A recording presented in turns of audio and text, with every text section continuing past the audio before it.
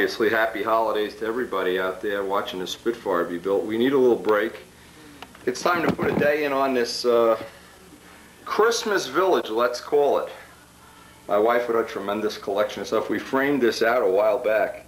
Got everything to this point. Now what we're trying to do is time to decorate the tree, get the tree out, get all the little buildings out, and kind of make this guy come alive.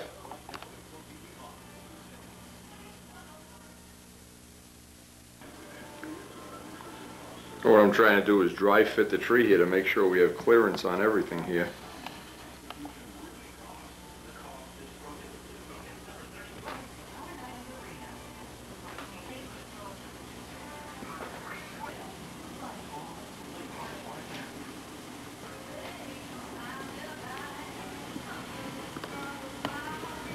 Now the object of this is I want to see what areas here I can make for some roads and how to start arranging the buildings.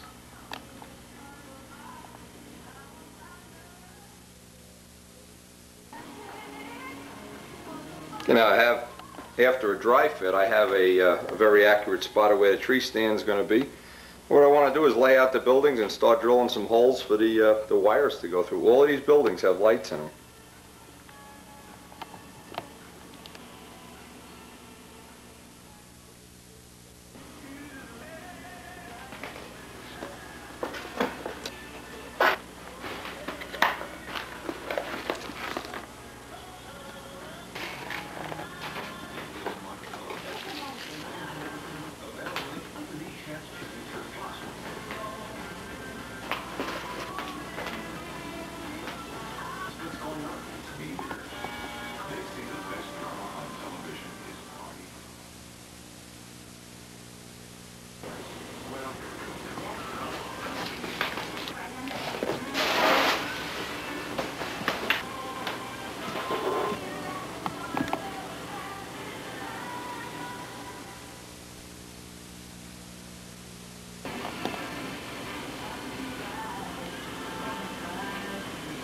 Now this is just a rough layout. We put everything out here just to see, well, how much room we have, how many more thousand buildings we're going to buy this year.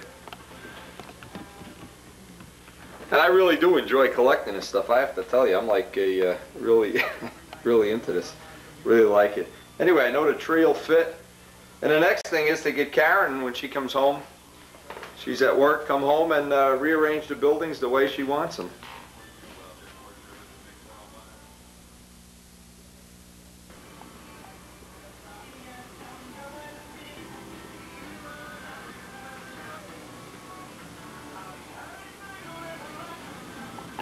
And of course there will definitely be an airport as part of it. Okay, now. I need something to This is from Bob English. Bob English is a... You're getting it all over the floor! Well, get me something to put this in. Oh my God. I can't open it. Let her get on the floor so she can open it. No, well, you clean it up then. No. I need to put this in something. All right, hang on. And she takes the doll out of the box. She places it on the table. Now, he didn't know. I never mentioned to him that you like cherubs and angels and stuff. She opens the poppy material. Look at all this stuff. I have a lifetime supply of packing peanuts. She places the lotion. Be careful, be careful. This is a handmade porcelain doll. I am being careful with you. This is from Bob English. Now, anybody who hasn't seen the Nats videos, I helped Bob English do a little work on his plane, and of course his wife makes these dolls. Well, it looks beautiful even within the wrapping. Oh my God. It looks beautiful. Oh, wait till you see this. Oh my goodness. Anybody out there in the world of stunt would like to donate a doll to this lovely woman? Oh, she is Oh beautiful. my God, look at this. Stace, could you give me a hand? Yeah, she's... Yeah, be careful, be careful. Hold on. Okay. It's a Spitfire doll. How close you hold on to her? Tell me we don't have any friends in the world of stunt here. she's Oh my God, look at this. Oh, is this gorgeous? Oh my Look God, at her. she's gorgeous. Chestnuts roasting funny, on look an at the open colors. fire. Colors on it. She's That's elegant. her house. Mrs. Came. The whole house is His wife makes these? Jack Frost sniffing at your nose. People hate paid for these videos. Bob. Why are you singing? Yes. Bob, Bob. what the hell is anybody talking Bob, to you? she's gorgeous. She's elegant. Bob, a whole house is full of angels and cherubs and all And these she's- handmade and she's things. elegant. Look, as we speak, look at this. Look at this. Truth in advertising.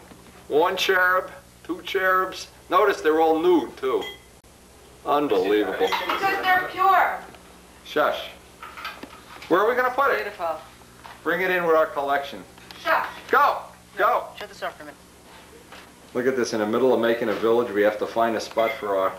Bob, look, as we speak, Bob, you think we don't have any angels in this house? Look at this.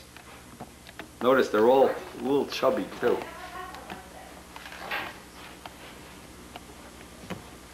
No angels in this house, huh? Look at this lamp. Look at even the lamps. Oh my God. Here's one too. He's a little angel. There's another one. Look, another little way. See, my wife thinks I'm an angel. Not quite. Not quite. Look at this. The 8-year-old doll. Dolls. Dolls everywhere. Dolls. Dolls on... These guys are, you know, the guys, I'm trying to tell these guys on video that what a macho guy I am, and all, look, dolls on All over your bicycles, living room. dolls, angels, oh my God, villages, they are going to think that, unbelievable. Put her. Come on, find a spot, baby. Stacy, help Just me out. nuts Where will we put her? roasting on an open fire. Yeah. I started. There it is, right near our, right underneath our happy wedding picture. Oh, Bob, thank you very much. I'll send you a copy of this tape so you can see what fun this was.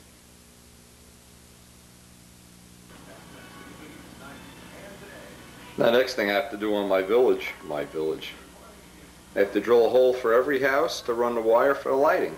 So I'll start on that today and see how far I get.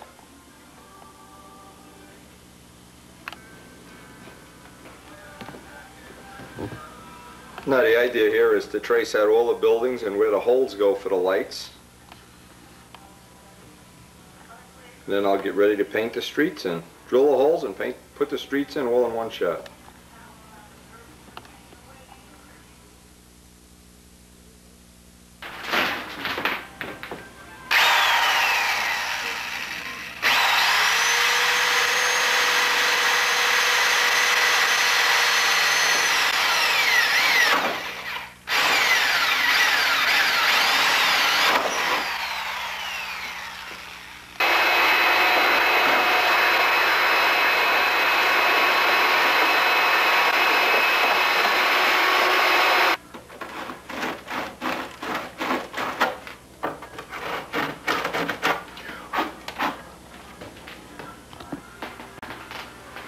And God said, let there be light.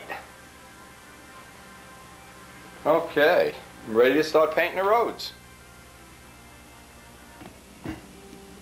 Now I had to pull up some of the track here so that I could conveniently get in and paint this station area.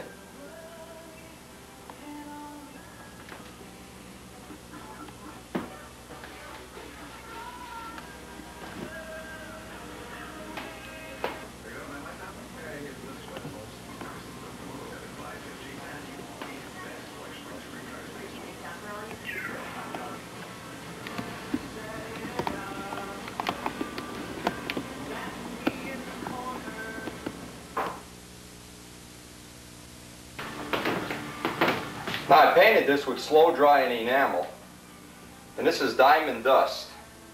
Try to make this look a little bit like maybe it snowed here. This is nice stuff. I used to put this in the paint jobs on the Harleys until it went out of style. It's like metal flake. I'll show this up close. Hey, you may want to use this on one of your planes even. Sprinkle some of it in there. Good material to use on your plane, diamond flake. $80 for a little can like this. Now I'm just laying out the sidewalks with a crayon here. And I want to make the sidewalks a different color than the pavement, so obviously it all doesn't look monochromatic.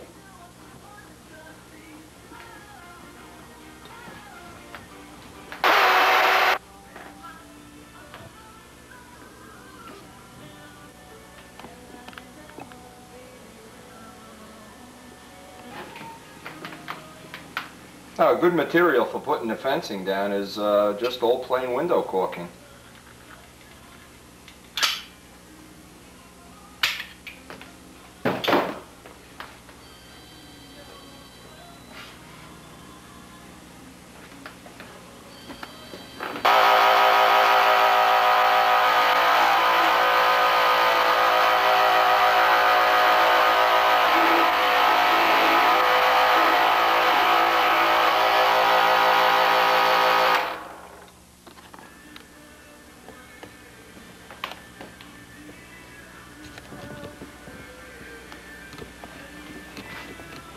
Okay, we got one little section. This is starting to shape up. One little section done already.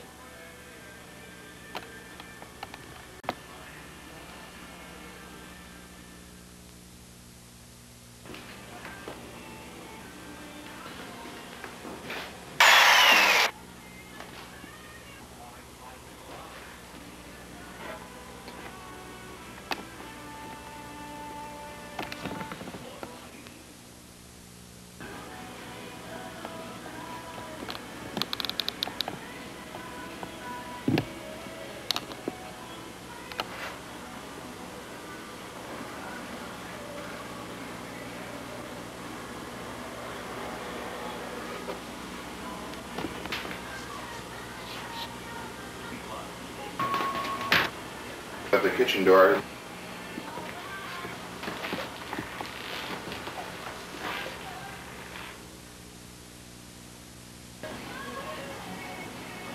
Got a nice biplane out on the runway getting ready to take off here.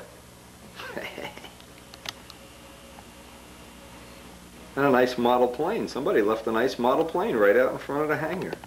Wonder who that could be.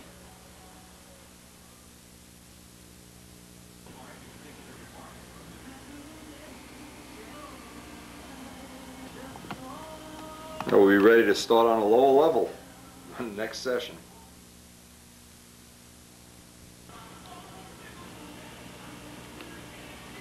I laid out my little skating pond and laid out all my other buildings here in the front row.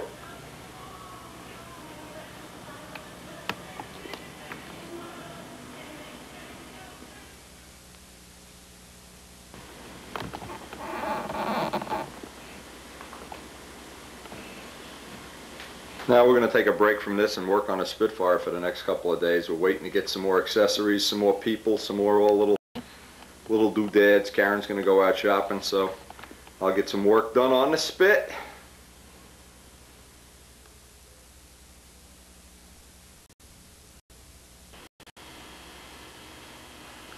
Now, hey, I hope you've been in. Oops, some of this stuff. I hope you've been enjoying as we're working on this village. We're doing it during family time, so it works out real well.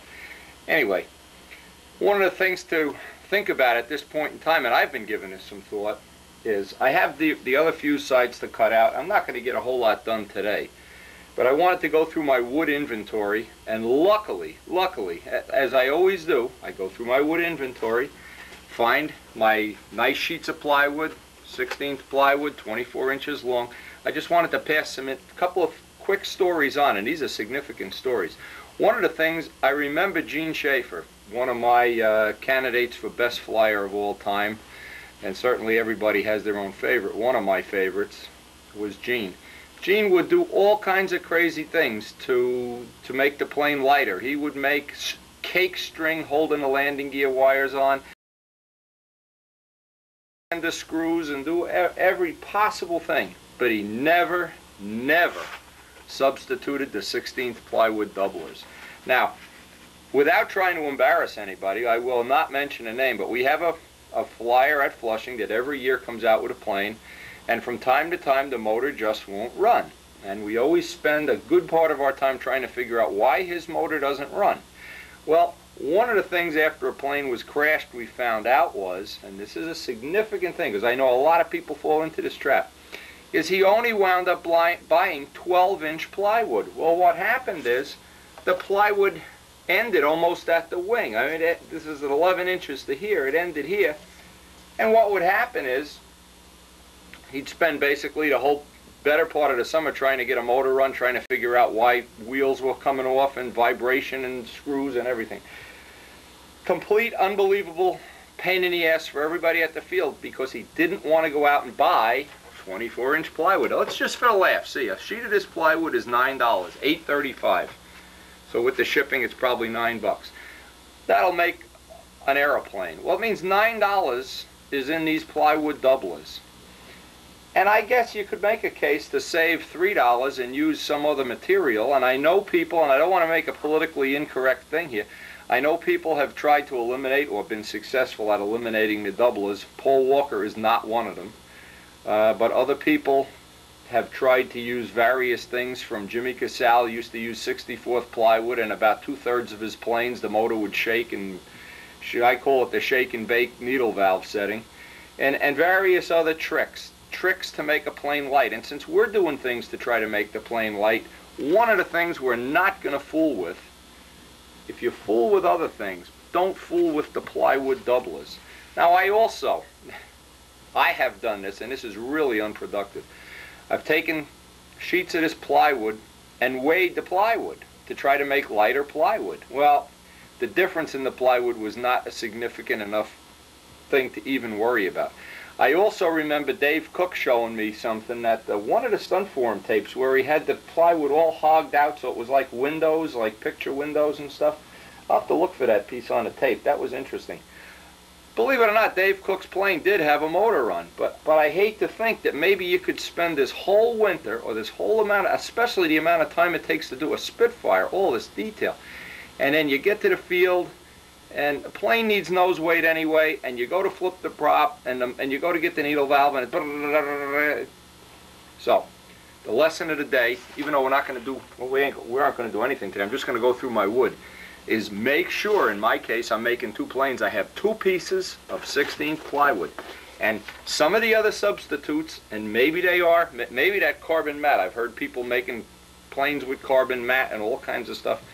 Well, you know, that's a maybe to me. My feeling is 16th plywood is a must. Right now, get the sheets of plywood out and don't fool around. And that's such a significant... Now, I've got a little bit of time tonight. And this is one of the things I seem to be able to do real well, is take advantage of little gaps of time. I have the 2 other pieces that I want to make up into fuse sides. First thing I want to do is I want to make sure I have a straight edge on these pieces. And if I don't, I'll true up an edge. No, these are not straight. But they're not straight. We definitely want to true one edge up first. Let me show this. Let's see how much off this is. Now you can see how much this piece is off. So first thing I want to do, put a straight edge on one side. I want to wind up with 4 fuse sides that are all mirror images. So it's the original one I want to use, the one that still has the incline left on. And I want to lay this out. So I start with a perfectly straight edge before I even trace out the rest of this. Now what's nice is these 2 pieces are the better grain. They're both more C grain than the original. So I'm hoping these aren't going to spring as much.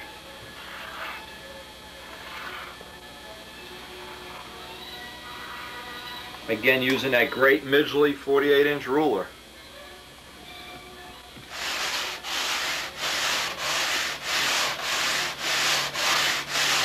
One of the things I try to take advantage of is anytime I get a few extra minutes like I have right now, I try to get some little mundane work like this done on it. Now let's see if we have a nice true edge.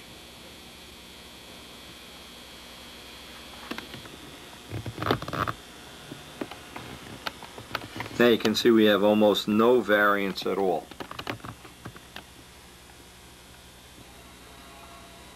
Now I can use the same pinholes over and over again to line this part up while I trace it out.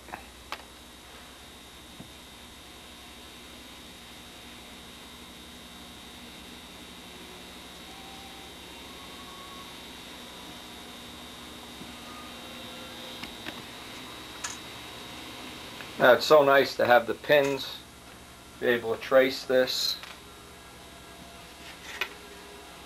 And of course I do want to use the straight edge to do all my cutting.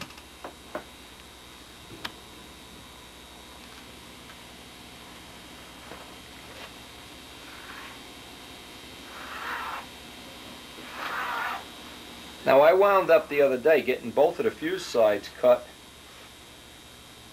and I want to make sure at the end of this little session, and this will be a very short session, anytime I can get a couple little odds and ends of things done like this, it's just less I have to do in the next session.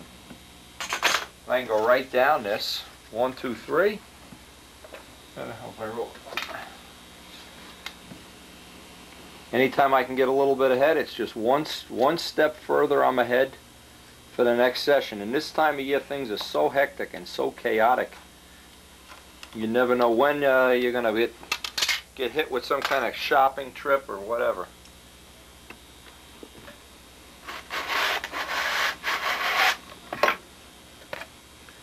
Just dress everything off here with a sanding block.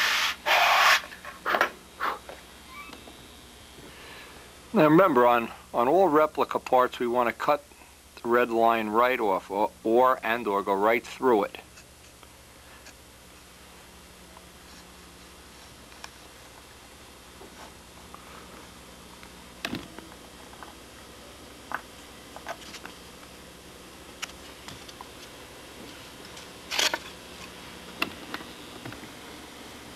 Now here's an unusual situation. I have a really nice piece of sea-grain wood that's the right length. If you look down at it, it's got a hook right in the end. Right at the very end it goes. So what I'm going to try to do, I'm looking down the grain and I'm seeing, well, I can trim off the back end, that's no problem. But right here I'd really like to get the down, maybe I'm going to try to space the fuselage side out. So I cut off that top part. I want to get it down as far into this piece of wood as possible, always trimming off the top of the curve if I can. Now I'm going to, rather than trying to lay this out on the top or in the center, as I said, I'm going to try to cut far down, but I need to know how far down I can go here and be reasonable about it. Let me just make a light tracing on here of where I think is the lowest I could possibly go. And take the ruler,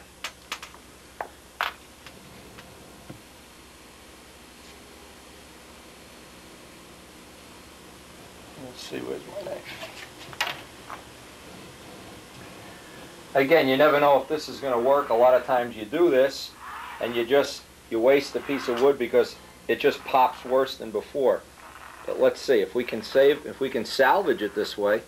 We've gotten rid of, let's hope, the last 6 inches of where this was bowed.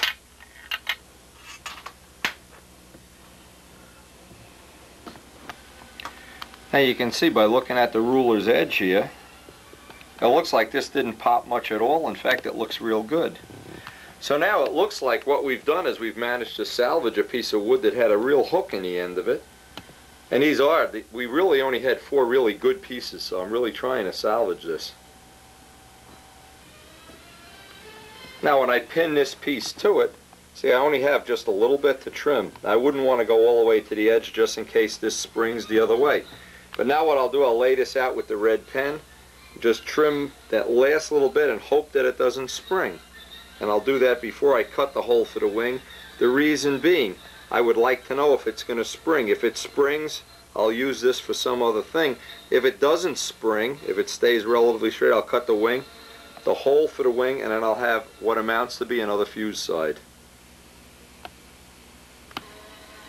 So just put a rough red line on here so I know pretty much where I want to carry that edge.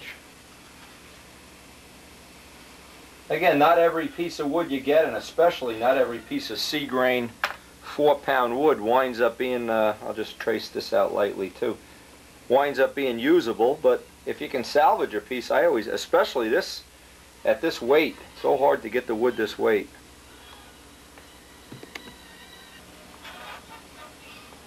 And it looks like it's pretty good. It looks like it didn't spring at all. Definitely usable.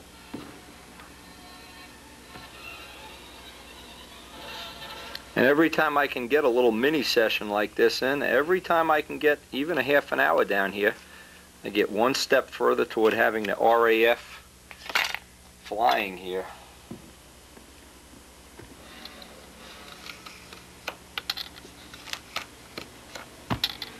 And it feels like this piece is a little more grainy than the others. I'm getting some hard spots as I try to cut through. Take some more cuts to get this. There we go.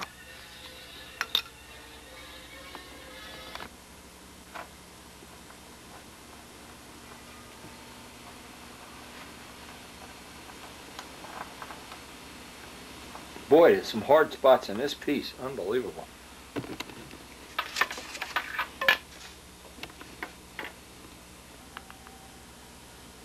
Okay, even in this mini session, we got a lot accomplished. I got all four of the full sides sitting down here.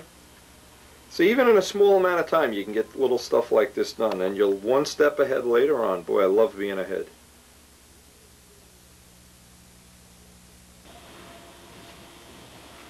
Now, I think the last thing I'm going to get to do tonight is I want to drop all four of these down together. Make sure I'm on a straight edge. Make sure I have all the wing cutouts the same. And while it's laying on a straight edge, I want to run a couple of pins right through them. Remember, what I'm looking for here is mirror imaging. I want to have, since Joe and I hopefully will have planes that weigh the same, I don't want to have one fuselage be 2 ounces heavier, or one more rigid, or in that case, one more flimsy, or longer, or shorter, or anything. Looking for as much symmetry as we can get. So by pinning these all together, what I'm going to hope to achieve is to get them all relatively the same.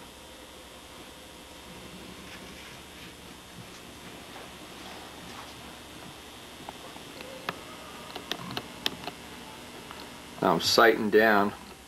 So you have a real nice edge on. It's going to be the reference edge. All four of them pinned together, and I'll true up all the other edges around here as the next step.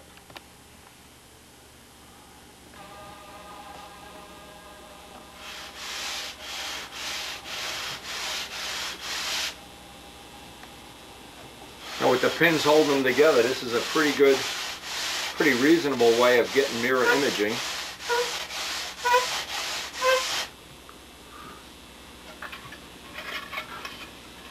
Even want to have the cowl lines exactly the same, so that the cowlings, if we do get to mold them like we're hoping we can do, they won't be different.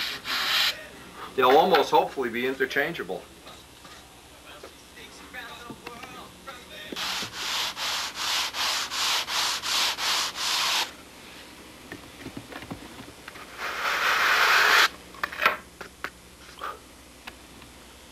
Now to get an idea just how symmetrical these parts are, let me pull out some of the pins, and it almost looks like it's cut from one piece of wood. It's pretty symmetrical.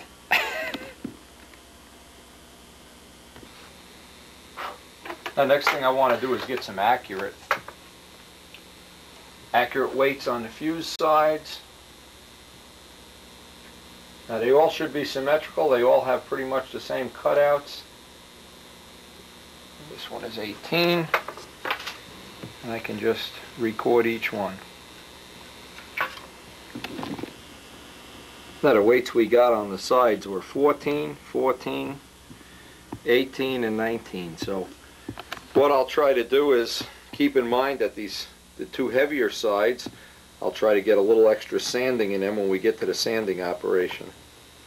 I want to keep this as symmetrical as possible. That's the whole thing I'm striving for here.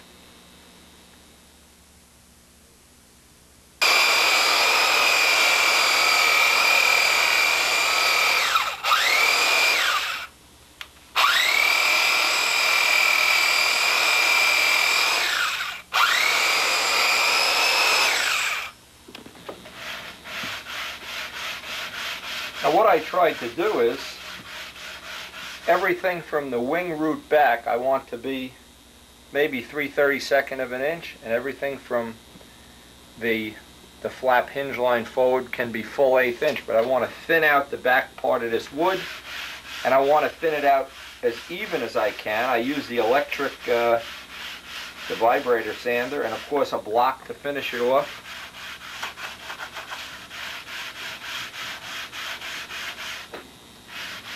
So that in effect I have a fuse side that's 3/32 of an inch behind the wing and 1/8 of an inch from the hinge line forward. Now this is the side that, that used to be 19 grains. I've got it down to 16 grains by thinning out from the flap hinge line back. And yet we still have the full 1/8 inch up in the front.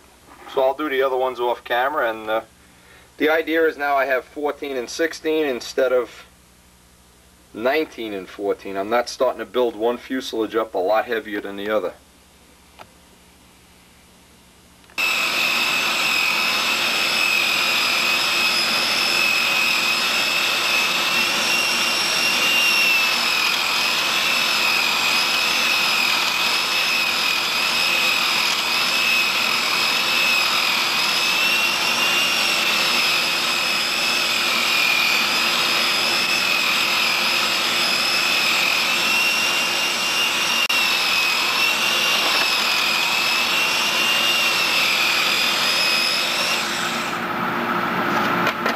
You can see how nice that dust collection system works.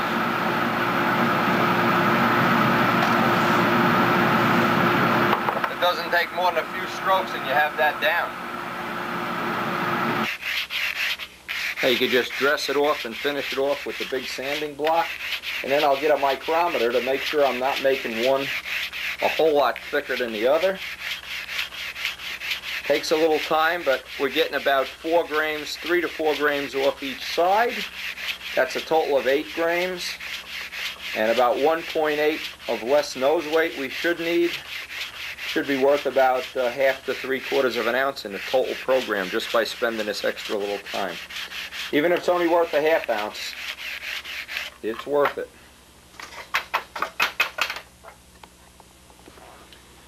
I want to see with a micrometer just roughly. Ooh, nice. I'm at 100, and up in the front of the fuse I'm at 128. 128. So I probably could take just a little more off the back of these. Let's make sure I'm not making a cockamamie thing here.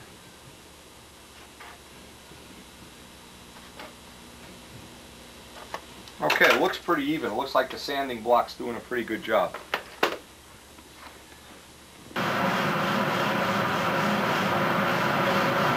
Now I'm finding out that to get the piece exactly even, I really do need some extra time with the sanding block so that I maintain an equal thickness all through the back. I don't have any points where it's thicker or thinner. Again, a micrometer is the way to do this. I would expect everybody that's at this level of building is going to be using a micrometer for something.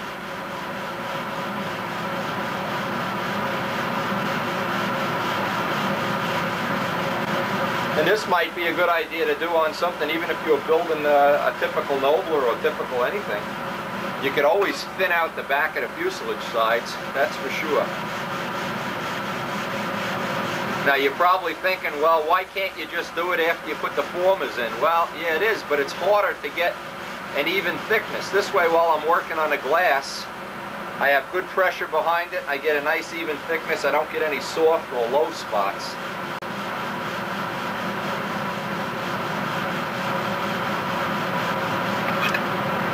And boy, it doesn't, you can't believe how quick that wood comes off. Look at the pile of stuff that comes off of there. I'm getting about 3 to 4 grains off each side this way. That's about what we're getting off each side, 3 to 4 grains.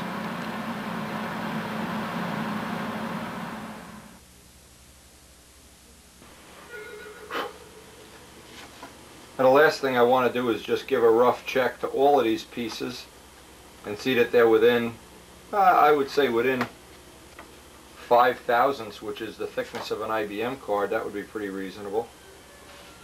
Yeah, they're all real close. Anyway, it may seem like this is a lot of work for just getting off a small amount of weight. It's not. Because remember what happens, and this is really what happens. Every square 8 you'll ever do from now for all eternity, you're going to be carrying that weight around with you. So think of that old square 8, carrying around all that luggage. And because we have so many, remember the reason we're spending so much time on this, boy, the dust really gets in here. The reason we're spending so much time to get basic parts lighter than we normally would is because we know we're going to put details in, we know we're going to have cockpits and exhaust manifolds and who knows what else if Joe ever gets the radiators finalized, scoops, whatever. So we'd like to start with basic components, but that doesn't mean you can't use this same technology to make a Cobra or to make a Tradition or to make a Cardinal. All of these ideas are ideas I think they're practical. Anybody can do them, and I think you can master the technique and put it right to use on your next plane. I'm going up. The wife is calling. It's been a fun day. See you tomorrow.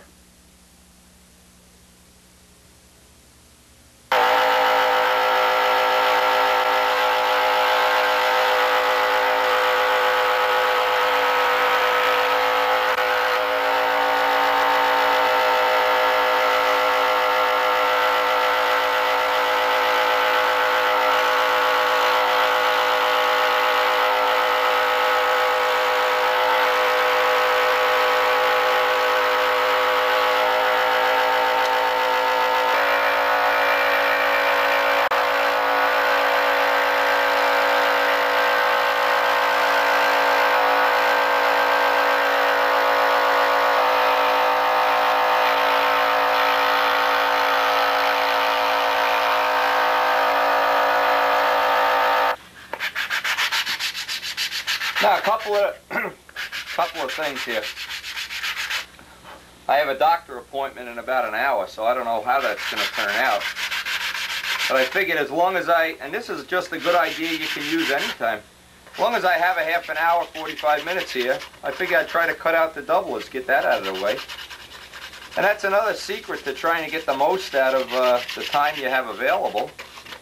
Every time you can sneak in a half hour of building, sneak it in. Anyway, I'm going to cut out the 4 doublers without saying. Make them, try to get them as accurate as possible. I'll see if I can get all 4 of these cut out. It's almost time to go now. Well, I'll get them out as much as I can.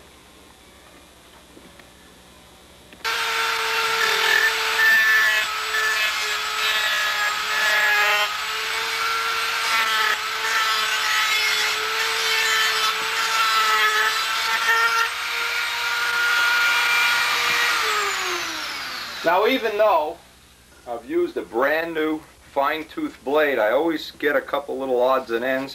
I always need to dress the edges off, and of course when I'm done with all 4 of them, I'll put them together and make a mirror image out of all 4 of them. Now, one of the things I always do, before I go making up the last 2 here, and I don't even know if I'll have time, make sure I'm not making the parts grow. What happens if you take an original part, and what I did, I used a fuse side to trace one. You don't want to then trace it onto the second one, use the second one to trace the third one onto the fourth one. Each part gets the thickness of an incline bigger.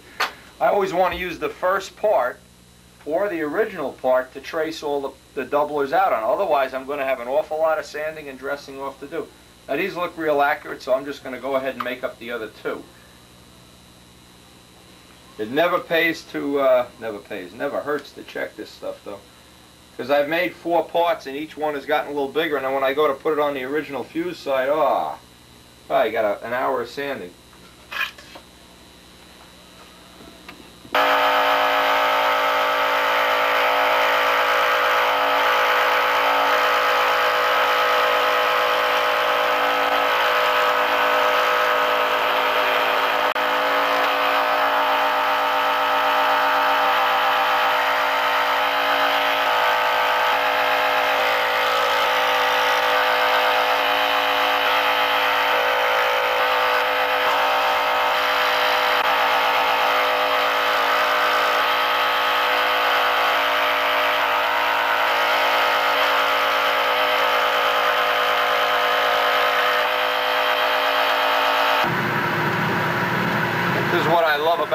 dust system. You're done with the saw, put it away.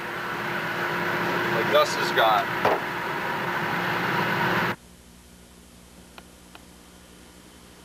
Now the only thing left to do is marry them all up later. This is the end of this session. We gotta go.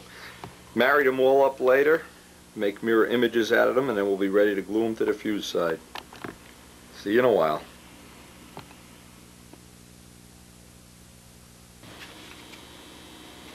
Now I'm finally back. Oh my God, what an awful trip here. Okay, I want to get all four of the doublers lined up. I possibly can and get them all trued up.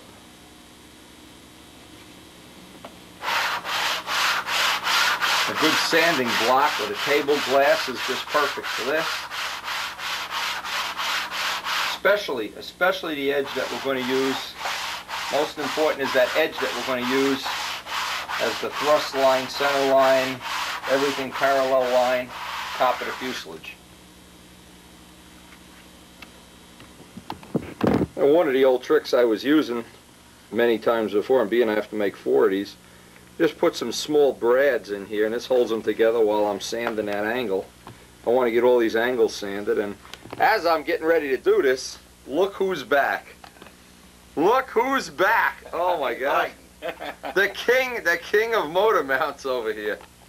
Anyway, Mike's supposed to come over later, Bri.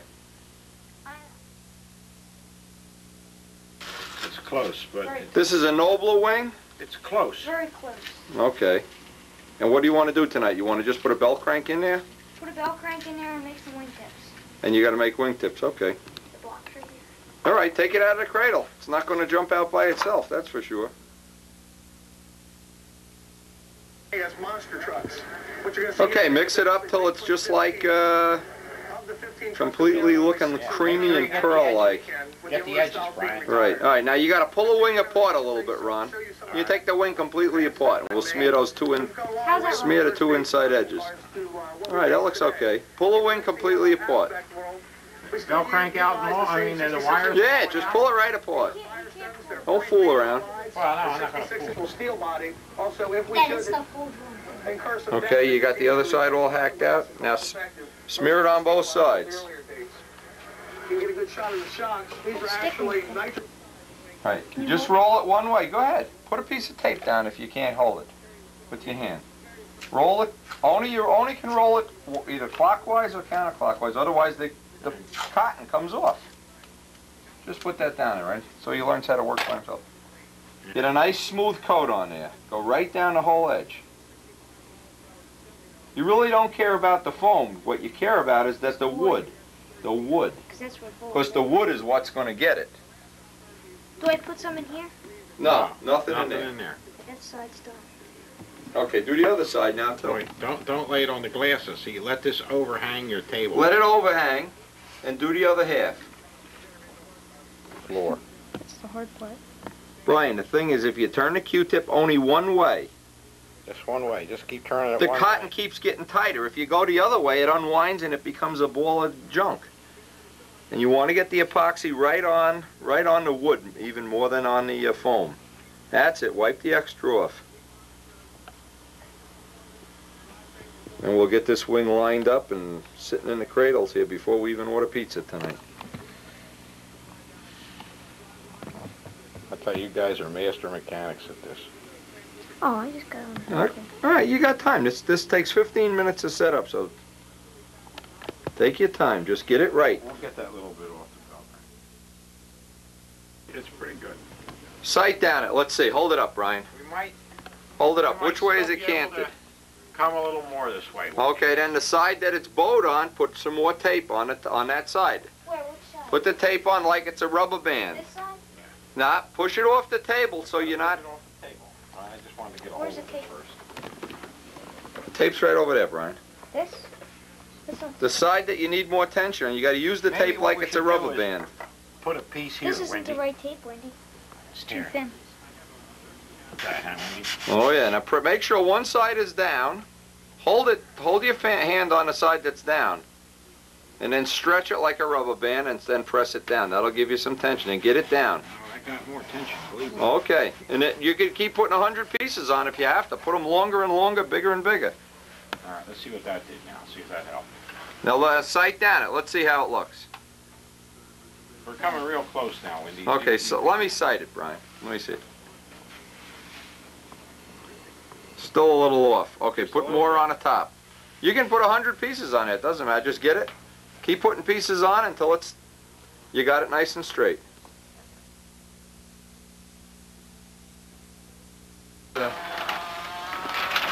All-American plans from John Miss. This is the small All-American.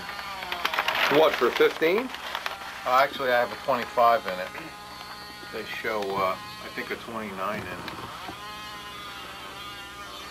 Well, actually, they do show a 19 in it. 19 version. I guess 19 or 29. And you're going to go dominate the VSC with this. Well, this is a suitcase airplane. Brian, have you been babysitting that wing to make sure it doesn't, Now, Mike Rogers agrees he's totally responsible if this wing is crooked. He says, no problem. Where's your stuff, Mike? Mike brought his grain scale over. We weighed them together. They're pretty accurate, within a grain. You got some silver dry in here, Yeah. what? All right, so let's go. What's the deal with this? You gonna put this in a suitcase and ship it to Yeah, I made it Mike so Cavell or the something? landing gear is removable, the engine obviously, the tank is removable, it slides in and Yeah, out. yeah. And I'm going to figure out a way to have a removable rudder so that I can cram it pretty tight in a flat. Why don't you just shove it in a shopping bag? Sit on it. It's pretty small. Let me fly it one time. Yeah, we'll make it. Give it to John DeTavio. He'll make it real small in one flight. Yeah, I won't be lending this to anyone. No. Free flights on this one. You remember? Yeah, there's like a big bug in there. But I liked Lou Wargas's Internet's winner, and that was a pretty small plane. Yeah. And Doug Benedetti warned Well, how big is Hunt's little plane? About the That's same about size? And Yeah, Hunt- that flew good. I saw the plans of Hunt's plane, and he left off optional fixed flaps, and he says that he might have benefited by putting them on, a little more wing area. Yeah. Got some shooting. But this is a bit smaller. It's got, I don't know, it may have shorter moments, but at any rate, we put a 4-inch belt crank in it. So Jesus. we're not going to have problems. Why not put power steering in it? Listen, when are we gonna see the ballerina? Cut this shit short. When's the ballerina I'll coming bring it over here? around next Monday. We're gonna is that a promise? Next Yeah, Monday, I ballerina? promise, and it'll be fairly complete by then. Maybe I'll put the ribs in. Maybe we'll put the ribs in next Monday night.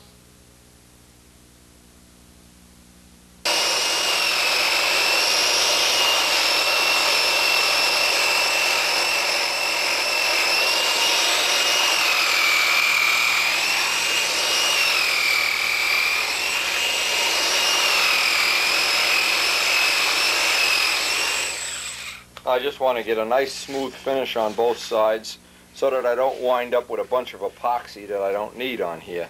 Smoother I can get that, the less epoxy I'll need to glue these on. And I just want to dress this off with some real fine paper. Again, the smoother you can make this, the less grooves there'll be, the less epoxy you'll need to do the final lamination.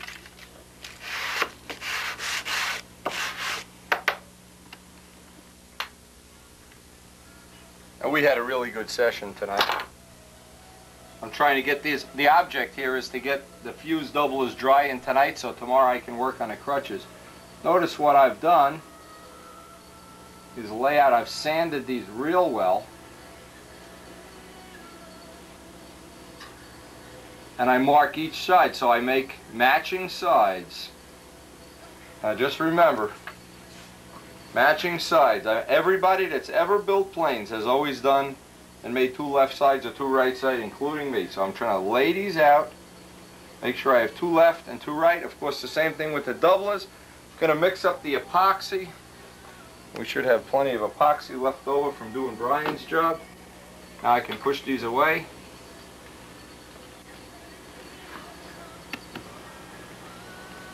Now what I like to do is lay the part down, squeeze the parts together, make sure you have plenty of epoxy on both sides. And what I want to do, I'm going to do one side at a time. Make sure I get a good bond on here. Just like glass, very similar to glass in a wing. And what I want to do, I want to hit this with a little bit of heat.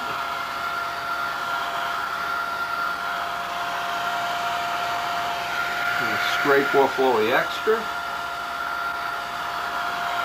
Now obviously you don't want to take it all off, you just want to take enough off that you don't have a 2-pound fuselage side.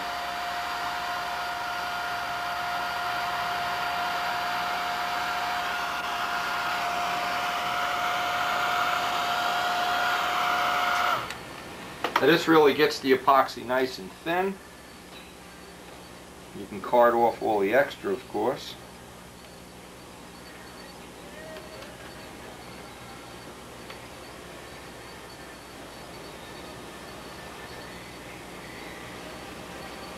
Again, have the jar of alcohol handy.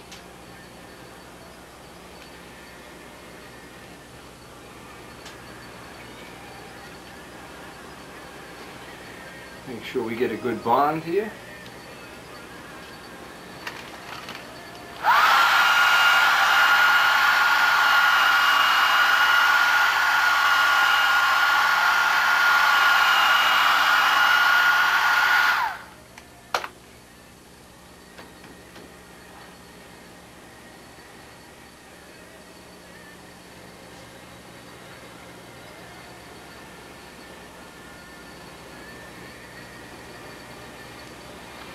Now I want to get my jar of alcohol out before we go any further.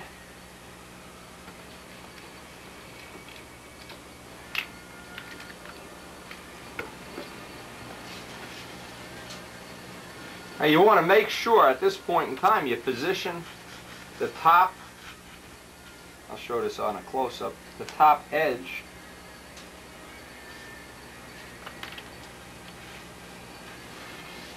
will save a lot of sanding and mess later on.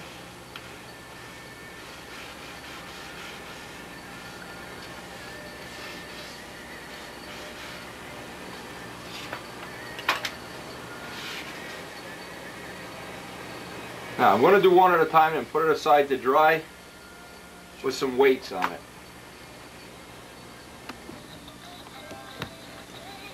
Now I got my heavy duty sanding block holding that down so it squeezes it nice and flush, and 3 gallons of I guess that's enough weight to hold that piece. And now I'll just go right down the list and do the other 3 off camera.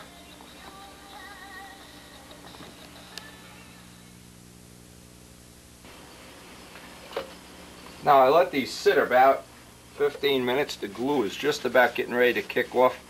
I pulled them all apart again, wipe all the glue off the edge. This will just save me some sanding in the next session. Make sure I'm not gluing 2 or 3 of these together as the glue oozes out. Once you set it under those weights, the glue starts oozing out.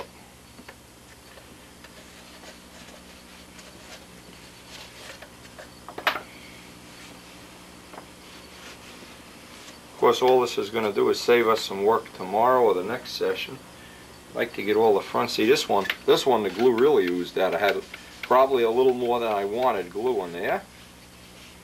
Don't want to shortchange that though. That nose section is going to be doing a lot of work.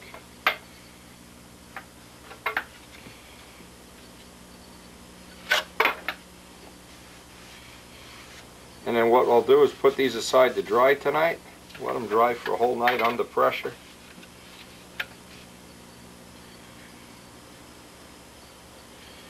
I'll try to line them up this way.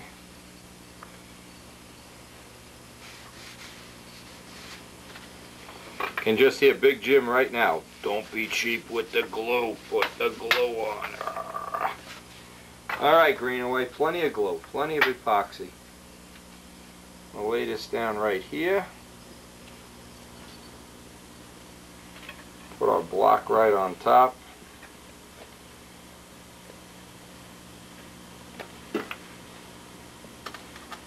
Get some gallon cans on here. Let's get some full ones.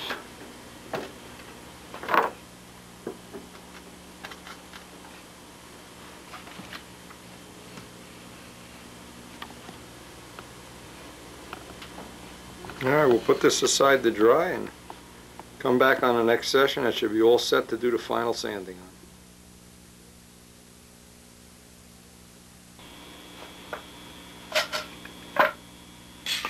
Now today I separated these, and as always happens, you can guarantee it. One little drop of epoxy worked its way down and they got all stuck together. I had to pull them apart like, aggravating. Anyway, what I like to do is I like to dress off all the plywood because there's always some little drops of epoxy or whatever to sit on here.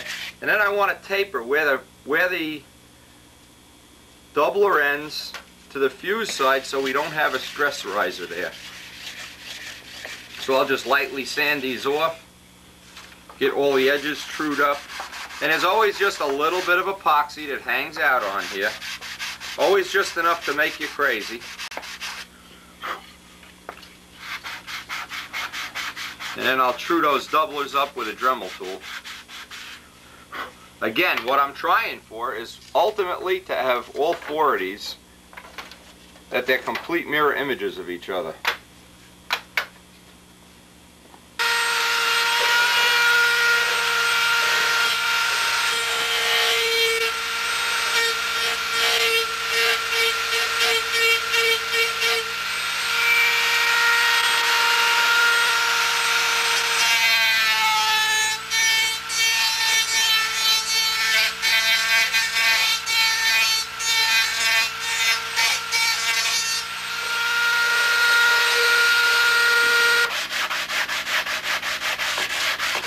Now I want to dress off all the edges, again with a fine block, and I want to dress off where the doubler ends.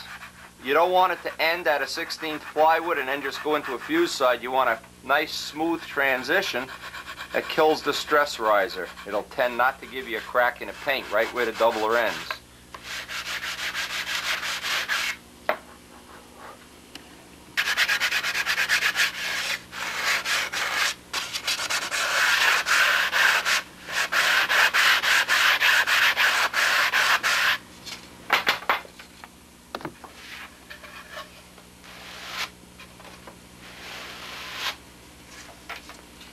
I'm trying to maintain that nice square edge on everything.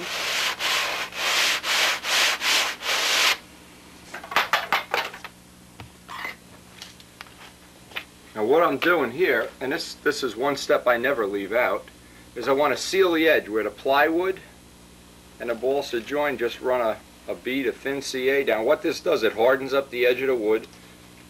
For all the joining and lining up that we're going to have to do, it gives us a hard edge to work off. Also the same thing on the bottom. Just run a bead there, wipe it with a paper towel. It also seals up any little corners, and these did seal pretty good with the epoxy, but it just seals it up just a little bit better. I'm also going to do inside the wing.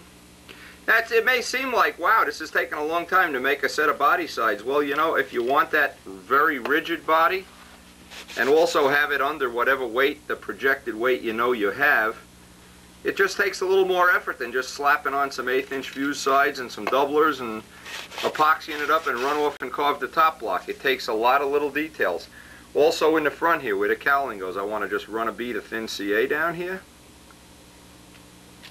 These are all the little details that make for when you go to pick somebody's plane up and it's just a little bit lighter and a little bit stronger. A lot of times you can't figure out why, but there's always a reason. Now also, this is another good step. On the very edge where we blended in the doublers, I always like to seal that up too and run the CA out onto the wood maybe an inch or so that I don't have a stress riser. I go from plywood to balsa wood to hardened balsa wood to ordinary balsa wood. Kind of a nice smooth transition.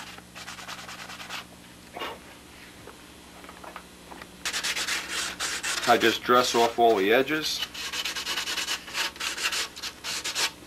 and get the other three made up off camera. Now after that CA is nice and hard, you can just kiss each edge, radius each edge just the least little bit. And I want to take and blend that area in. Again, what I'm trying for is a blend where it goes from plywood right down into balsa in one constant decreasing radius.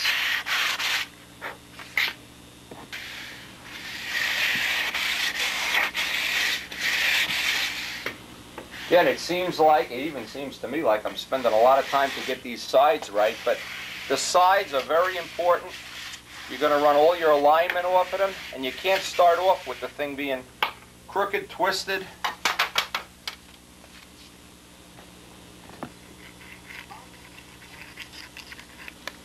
Again, one of the reasons for doing this is to seal this up.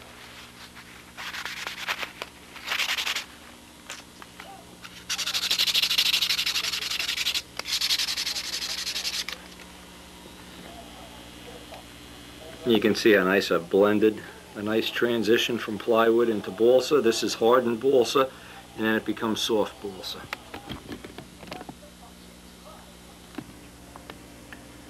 What I did, I took the ruler and just put tape over all the holes underneath it so that I know where my center line is. I don't just by mistake pick another one up. Keep in mind I'm going senile here as I'm building. This just prevents you from using the wrong hole so that they're all exactly the same. Well, we get the square out and get a center line on all these fuse sides.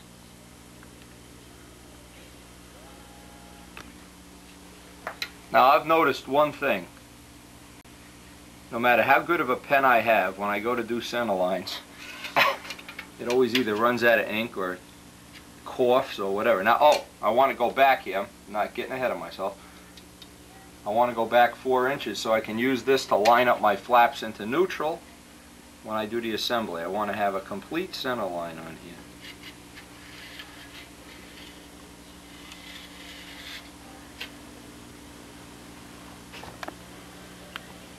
Now, no matter what plane you're building, now keep in mind, this is significant stuff. Well, no matter what plane you're building, you want to have this center line. We want to run, this is a parallel line. The thrust of the motor, the alignment of the wing, and the stab, no matter how far up or back it goes. If you have this line on here, and this fuse side stays straight, and let's hope it does stay straight, by the way. Yeah, that's real nice. That's real good. We'll check them all, though. We want to have that center line on there. And you get the crutch in straight. Now, when you line up the wing, if you have the center line, and in the case of Joe, he has a toothpick. No point showing it. I know he has it. In the front of the wing on center, the rib. So we'll line up that toothpick. We'll put a center line. We'll line that right up when we come to lining up the wing. So I'll just get all of these done off camera, and then we can go on to laying out the fuse formers.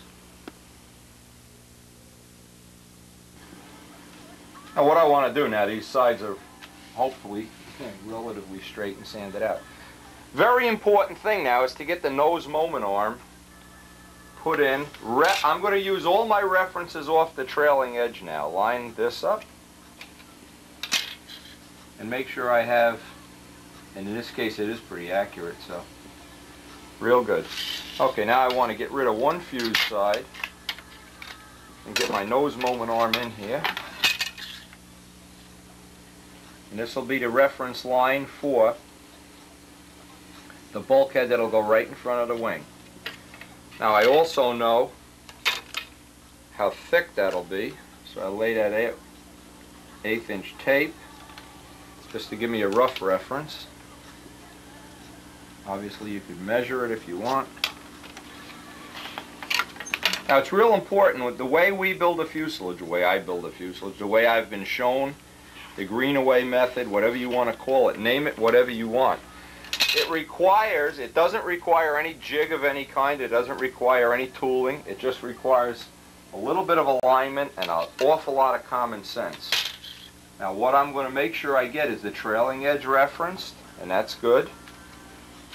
Now that I have the leading edge referenced, and both leading edges kind of disappear at the same time here. I want to put my dots on here. And I can transpose this right over.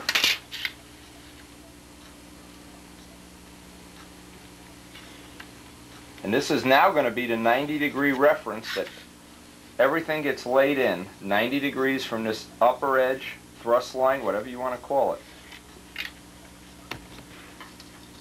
And everything from this point on is going to reference off this former 90 degrees to this edge. So what I want to do now, I want to lay out where the horn is going to go, and I know the length of the horn. I know when it's over in its furthermost laid back position, I know I need roughly an inch of clearance from the top, so I can mark that in. And I know that in the back I need, and where the tail moment arm is, well, I need to figure out the tail moment arm. Yes. Again, this is the kind of stuff that once you have an 18-inch tail moment arm, once you get this all laid out, it makes building the fuselage very, very accurate, very, very light. And well, I haven't had many fuselages that haven't had a really good motor run either, so I'm assuming this is a good way to build a fuselage. Time will tell. Now, here's the beautiful part. When I line this up, all I need to do is line up my former this way, and I can pick this line right up. One piece lines up the other piece. And when I lay out the formers, I need to only lay them out on one side, and the other side will fit right into position almost automatically. One side lines up the other.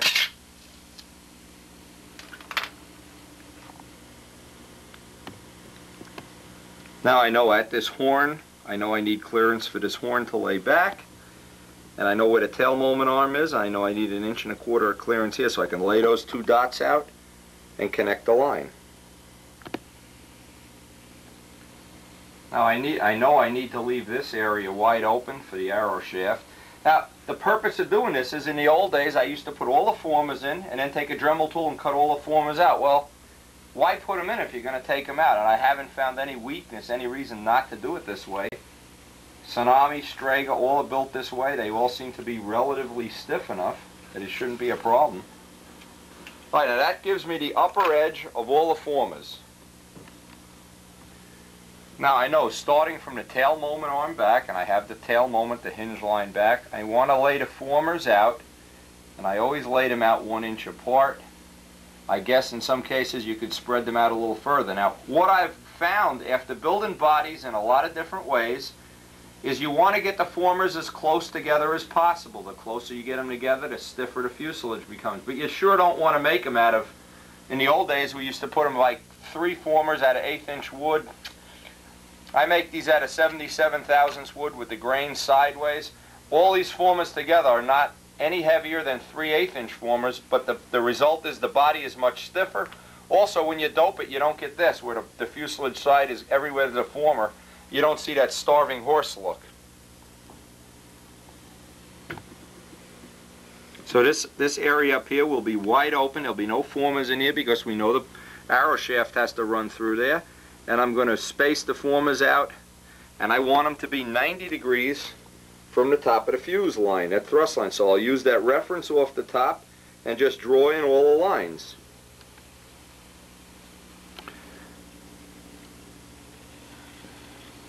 Now I'm just referencing, and I'll go right down the whole fuselage side, leaving that space open for the arrow shaft, and just go right to the end of the fuselage this way, keeping all the formers at dead 90 degrees. I carry that 1 inch spacing right up to the front. I don't need a former around where the horn is going to go. It's going to be one of those things I'm only going to cut out.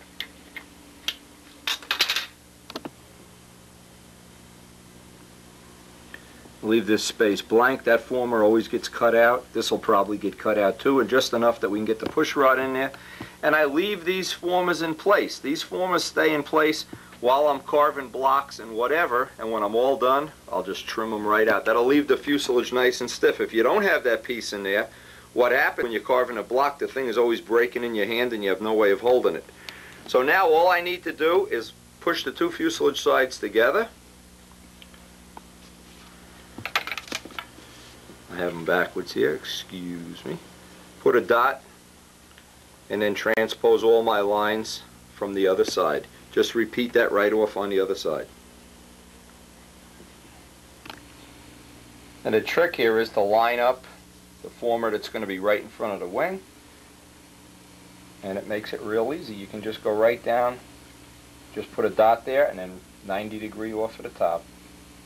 One fuse side, you actually use one fuse side to lay out the other side. This way you know they're symmetrical, and you know the formers should all be in pretty close to a 90 degree angle then. All you need is a dot for each former. Again, you could use this method, and there are other methods, and I'm not going to try to make a case for my method being better, worse, cheaper, or whatever, but there are jigs available. There are obviously a lot of different ways of building a fuselage. Now I need to lay out my my line here. But I know this way will get you a good fuselage, and the whole rack is full of planes that are built this way. So this seems like a very good way. Even though it might be a little labor intensive, it's going to be lighter, it's going to be straighter, and it's going to be stronger, all at the same time.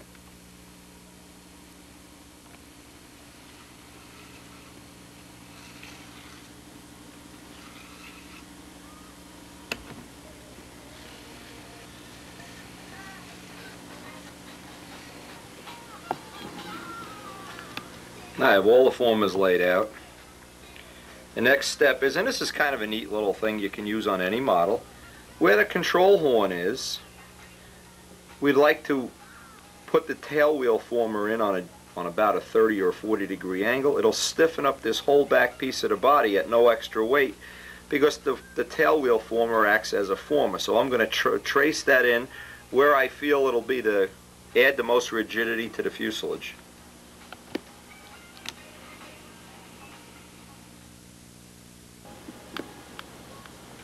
Now see, by putting the tail wheel directly under the horn location, I can eliminate one former here. By having it on a geodetic angle, it'll add a lot of rigidity. It'll also, now we're going to have to lay out the hatch here. I need a hatch on one side of the fuselage. I have to lay that out next. I want to have a hatch that I can get in there and adjust the controls. I've mentioned that earlier on in this video set.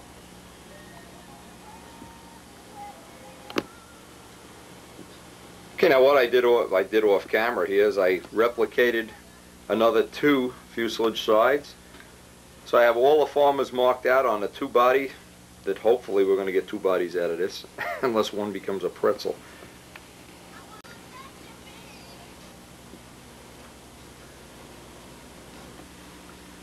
Now, the next thing I want to do, I want to lay out, before I do the hatches, I want to lay out a thin piece of carbon fiber across the top and bottom of each fuse side. That's to add a lot of rigidity, hopefully, number 1. And number 2, because we're going to have a hatch in the back, I think that'll stiffen up the back even more. Now, it's difficult to do this if you're working by yourself. One of the ways I've found that makes it a little bit more reasonable is get a nice full can of something so that you have a working area here. Now this fuse doesn't move around while you're applying the carbon fiber. Now you can get carbon fiber from George Spar at Aerospace Composites. This is a roll I've had since dinosaurs ruled the world. You really only have to, I think, only have to buy it once in a lifetime. I want to cut off 2 strips that are long enough, and you really don't want to get any hairs in this. It's kind of a nuisance getting it off the roll.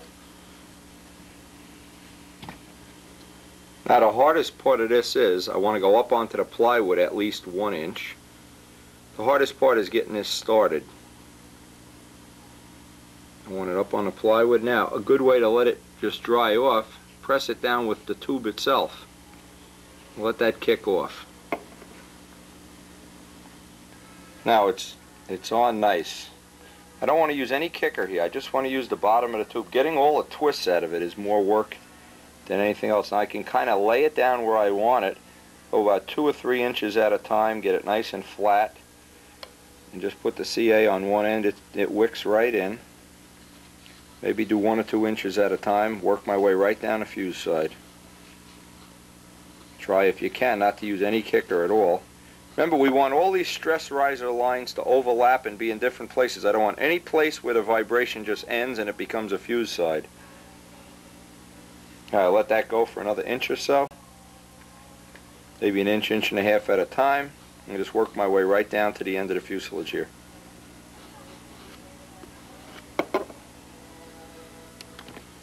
Just try to spread this down. I'm going to try to get a couple inches at a time. Now see, this stuff starts to just turn into hair if you're not careful. You can get maybe 2 or 3 of these done at once. But I want to wind up with a nice piece of carbon from one end of the fuse to the other, both sides, top and bottom, and that'll help to maintain a lot of rigidity. Woo, this stuff stinks. Woo! Now toward the end here I can probably get most of the twists out of this.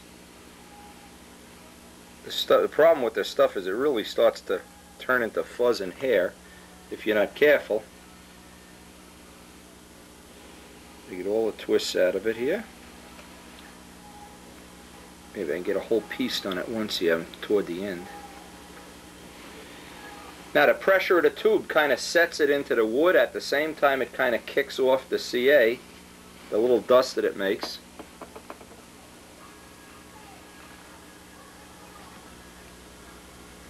Now I can probably get this whole last piece if I manage to get the wrinkles out of it. Get it all. Boy, there's hairs. And boy, does this stuff, I'm telling you, I'm getting a headache from the smell of this stuff. I really have never been sensitive to CA, but I'm getting sensitive to this. Breathing too much of this in at once.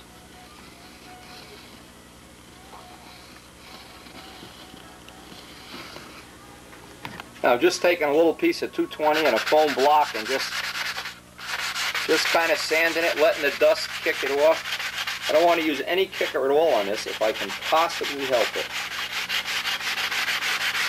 And of course, from time to time, I've glued and had the glue wick underneath. This one is good.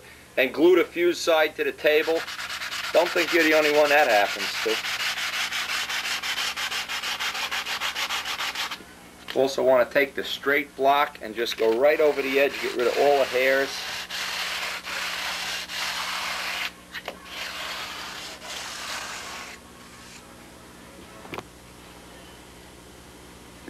The next step is I want to go up onto here about an inch or so and run me a same thing, just repeat the same thing over the whole bottom. So in effect I'll have a very rigid, I hope like an I-beam structure, very rigid and very torque resistant when this is all done and the formers are all in place.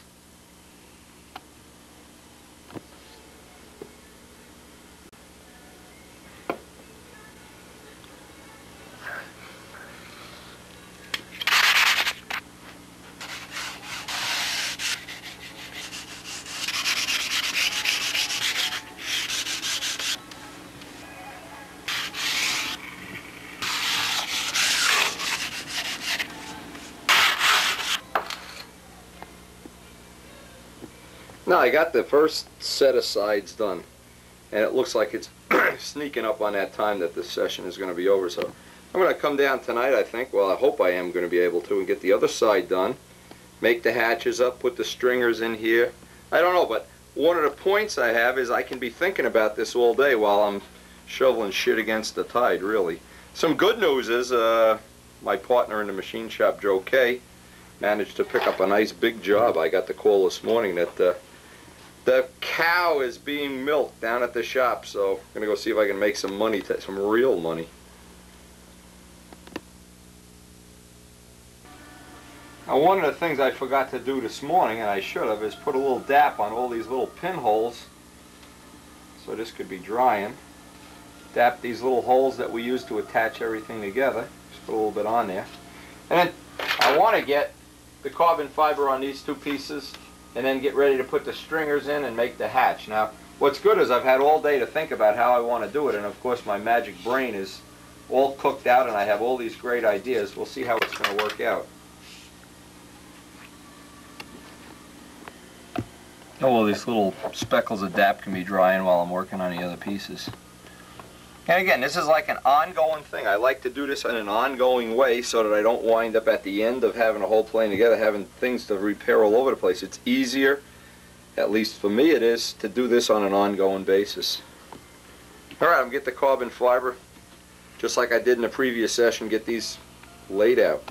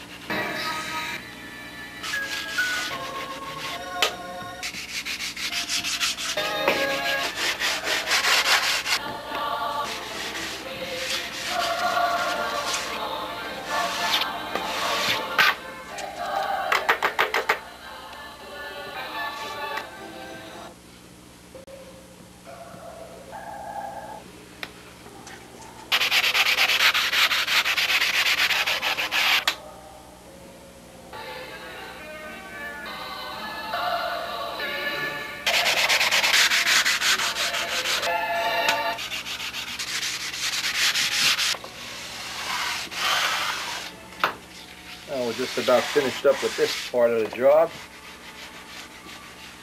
Now I go over to the scrap box and I want to get out some real nice light pieces of 1/8 inch. Make me up some stringers, reinforcement stringers here.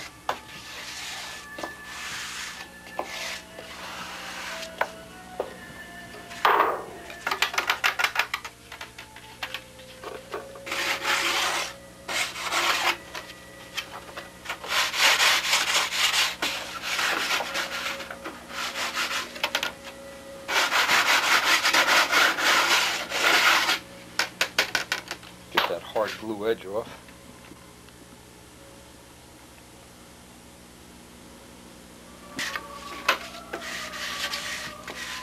I'll just spackle these up and I'll be ready to go.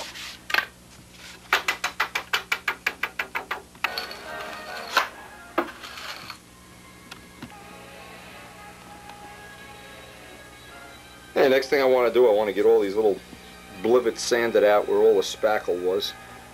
Which looks like it should be dry by now.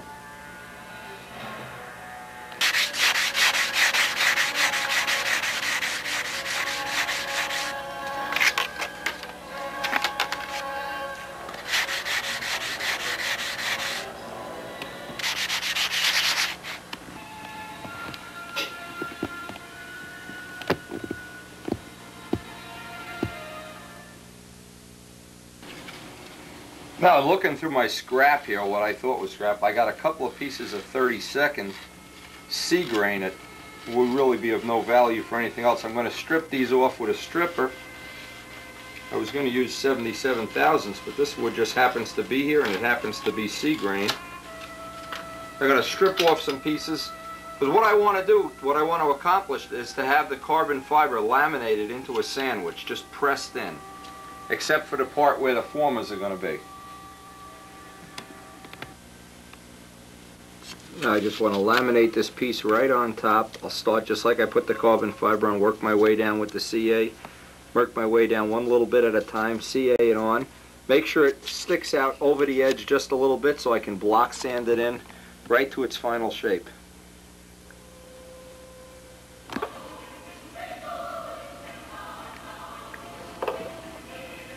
I want to make sure I just leave just enough of this hanging over the edge, and I got to work my way down, that I can block sand that in. And I've sandwiched in that carbon fiber. It's completely enclosed in balsa wood now, and that seems to be the best that I've found of making it really, really strong without adding a lot of weight. Again, we did this on Midgley's body, and it looked like it was pretty rigid when he left here. I don't know. We'll find out when he finishes it up.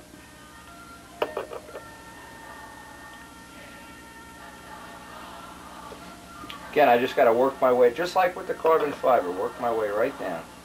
Now, I can't put this on the side that the formers are in.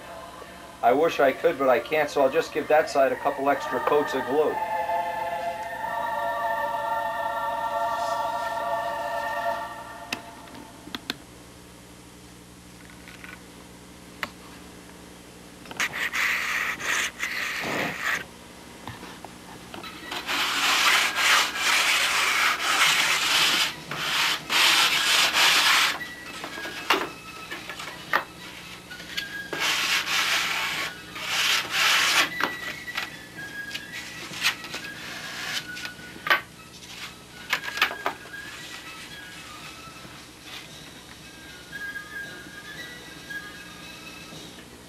I can just finalize this now on my piece of sanding belt that's glued to the table.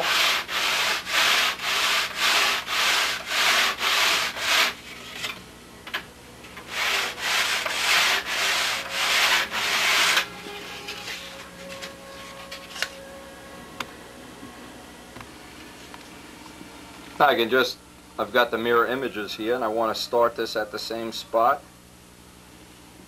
Laminate this right in exactly the way I did on the other side, and I'll have a match set.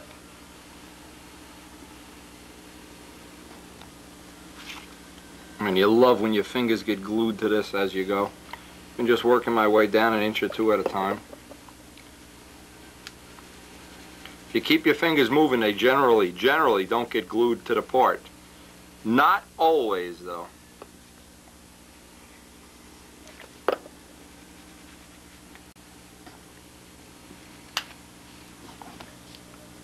Now with the whole piece on, I can just run a bead right down the whole joint.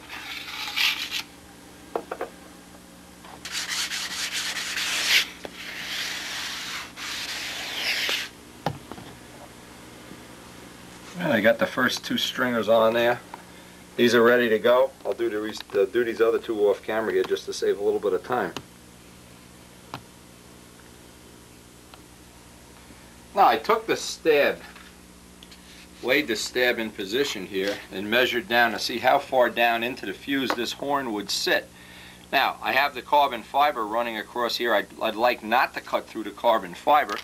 And you can see no matter which one of these pushrod adjustments I'm going to use, I'm not going to have to get up this close. So what I want to do is, with my template, and I want to make this, I don't want to make this hatch real tiny so it's a pain in the ass to work on, but you can see I've got center lines here. And I'm laying this out on the inside of the fuse just so I can get an idea of exactly how I want this to be.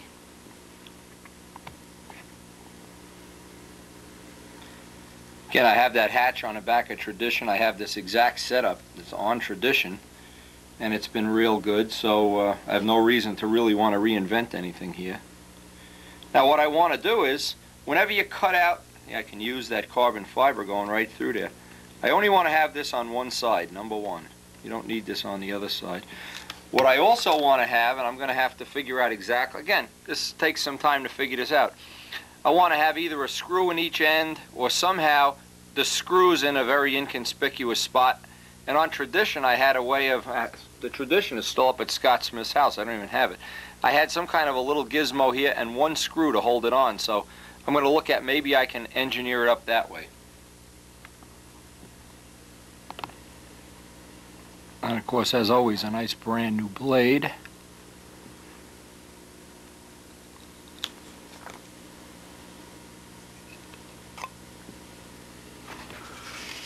Now I can take that piece of copper tubing that I had, I don't remember what I was using this for.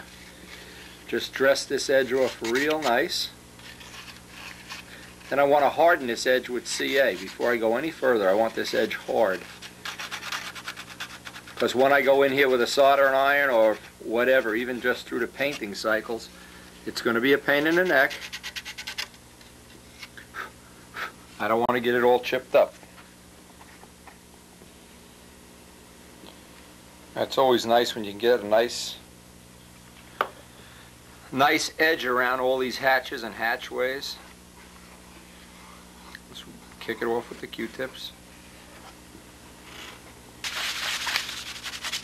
Just want to dress all the edges off here as well as I can.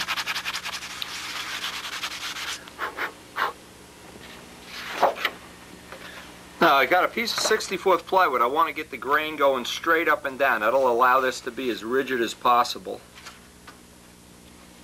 What I can do is just turn this over and trace the opening.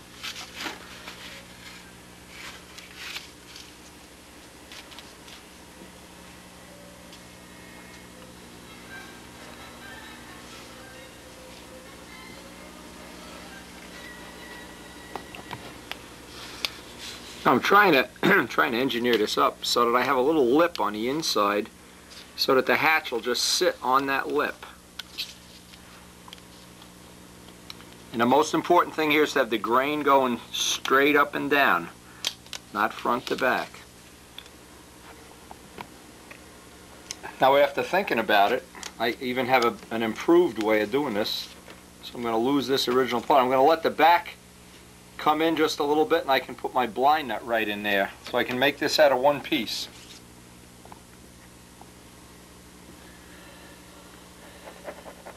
That's amazing. I'm doing this as I'm going along. I'm trying to improve it every step of the way. This will be version 2. See what I can do. I can make this part over and over again. Easy enough to make it until I'm real happy with the results.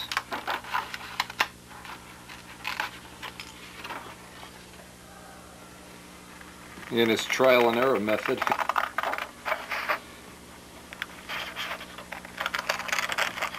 But a lot of these things look like they're going to be real easy until you go laying them all out.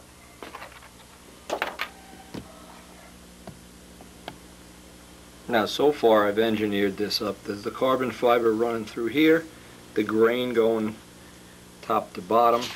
As you flip it over, you see where this little piece of a hatch is going to wind up.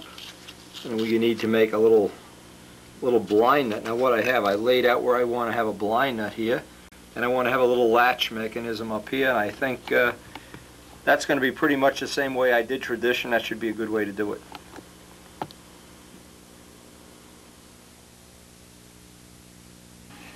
Now I'm going to take the original hatch and just glue it to some 64th plywood here.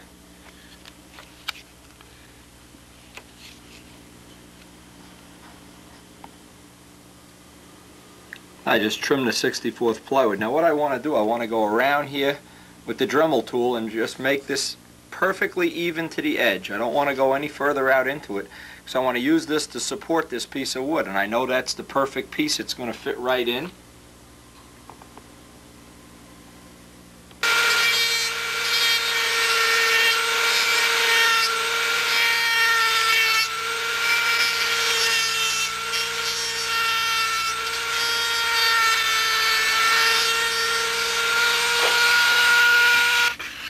I'll just dress this off with sanding block. One additional thing, and maybe I forgot to mention, is one of the things I wanted to be able to use this hatch for, as I did in tradition, is I can also put some tail weight in the plane without having it hang on to the strut. So if I want to vary the CG, whatever, I'll have what amounts to be a hatch for some tail weight, and to be able to adjust the length of the push rod and the ratio of the controls all in one hatch. So it's a significant thing.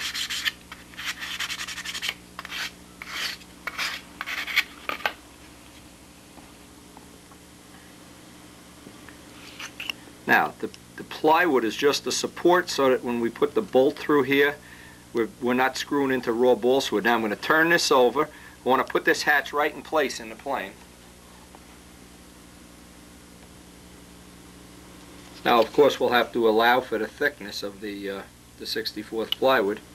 That hatch will drop right in there now. Now I'm going to flip this over and mark this for the blind nut.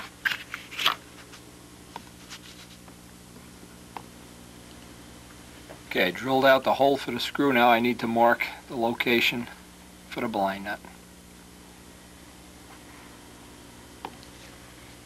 I'm going to use 256 blind nuts.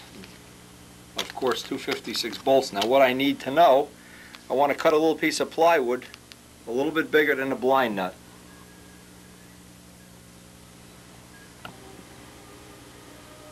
Now the easiest way to do this, of course, measure this up with a micrometer, get a nice precise hole, get the plywood, press the nut in, hit a little bit of glue on it,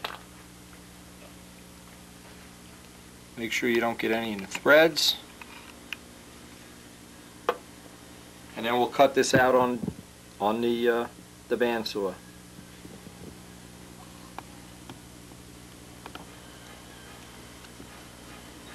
Now what I'm going to do is put this into the hatch, tighten the screw up, and that'll give me the alignment for this, and that'll hold it in alignment, and then I'll put some CA on it, tack it in place, and we should have our one hole down.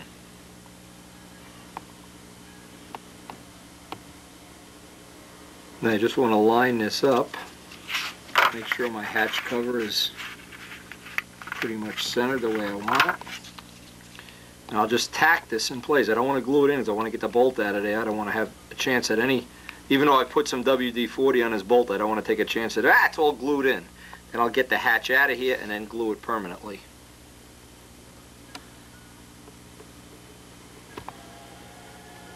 But I have it tacked in place right here, and I took the Dremel and just chopped the rest of the extra bolt off. I don't want that, the horn's going to be going back, and I don't want that in the way.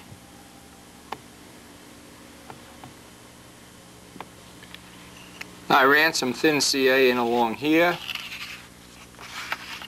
also around here. Now I would like, and I'm trying to find these, some of those panhead, not panhead, what the hell are they call them, with the tapered, like a wood screw, tapered top so that it'll drop in here and we won't need, well, hopefully we won't need to have a bolt sticking high out. It'll be, I don't know what they call it, tapered pan head or whatever the hell they are. I'll see if I have any in the junk drawer. You know, with the hatch missing, the hatch out of here, I can harden this whole area up with thin CA. And even if I get some down in a blind net, it won't be the end of the world now. But I wouldn't want to, and I have done it, is glue this in and then have the hatch wind up being glued in position. I want to make this fuel proof too, just in case some little bit of fuel does work its way in here.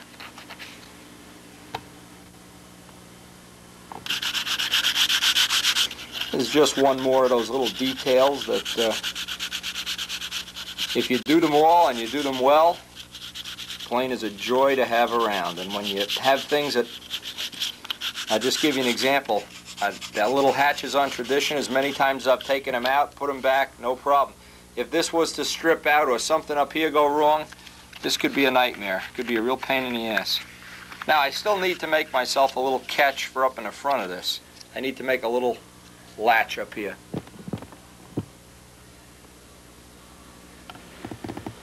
Now you believe out of this whole drawer of bolts, I mean there has to be 10,000 bolts. I don't have a 256 with the head that I'm looking for, the type of head. In fact, I don't, this is what I'm looking for. Yeah, I know what I'm looking for, all right. Frustrating, I need more junk. Maybe if I had more junk, I'd be more fortunate. Anyway, this is why I save everything, because you never know.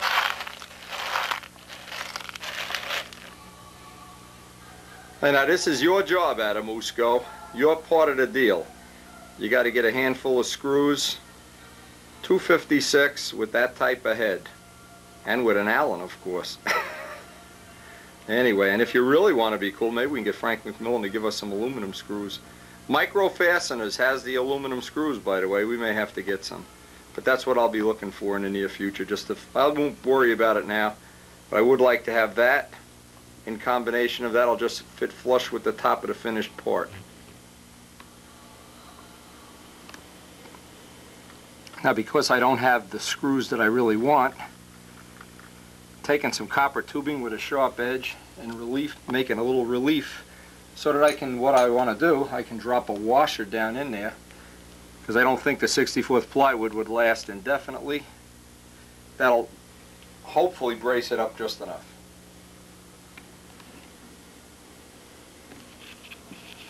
And that should make a very a nice solid installation.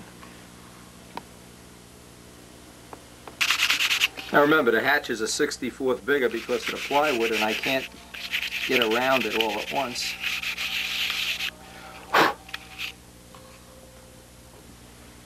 Now I need to make just a little catch here. I need to make the thickness, let's see, of 64th plywood first, and then a little piece that sticks out over here so it'll act like a little finger over the edge.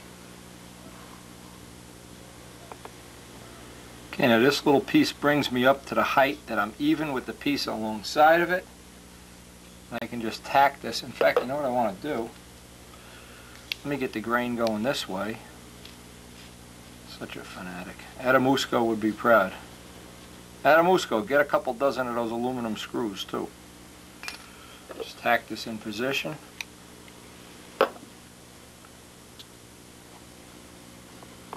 Now I'm just going to laminate up some scraps of 64th plywood. Probably 3 of them will be enough. With the grain all going in one direction.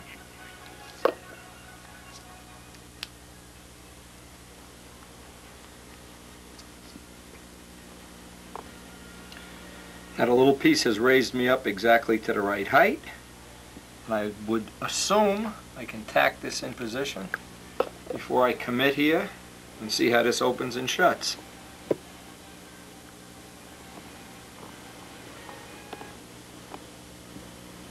Now you can look at the final configuration and see how that locks its way right in place.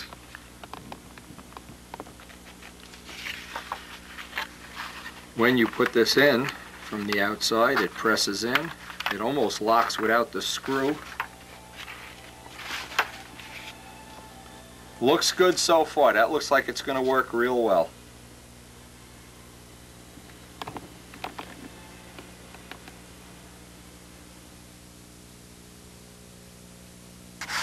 I just need to get, if I had that nice screw, of course, I wouldn't have to do this, get most of that 1/64 of material off. And what I can do, because I have such a nice locking mechanism here, and by the way, this really does work good. Okay, I can kind of do this, except for the fact that I'm going to wind up hitting that washer eventually. All right, wrong end of the sandpaper. Get that hatch. Make sure all the edges are hardened up.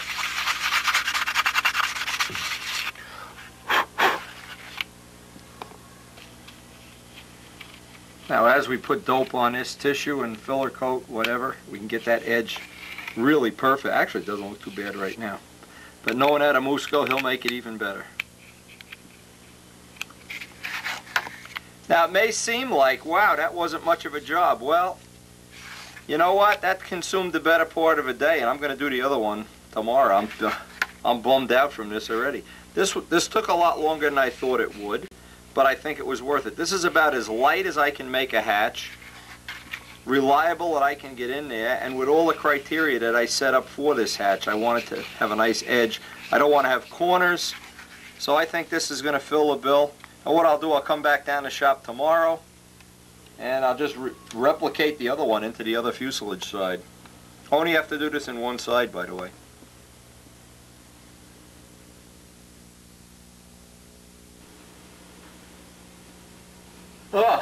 Now, in this session, I'm trying to remember what I was supposed to be doing here.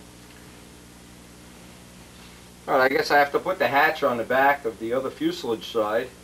I guess step one here is, and boy, you can bet I'm going to do this before the year is over. I have to make sure I'm using the right fuse side. So here's a good tip. Get rid of the other two fuse sides right off the table before you wind up making a hatch on the wrong side. And I want to look at this. Now, because I've done this ahead of time, you know, you would think or hope that I could rush right through this, and maybe I can, I don't know.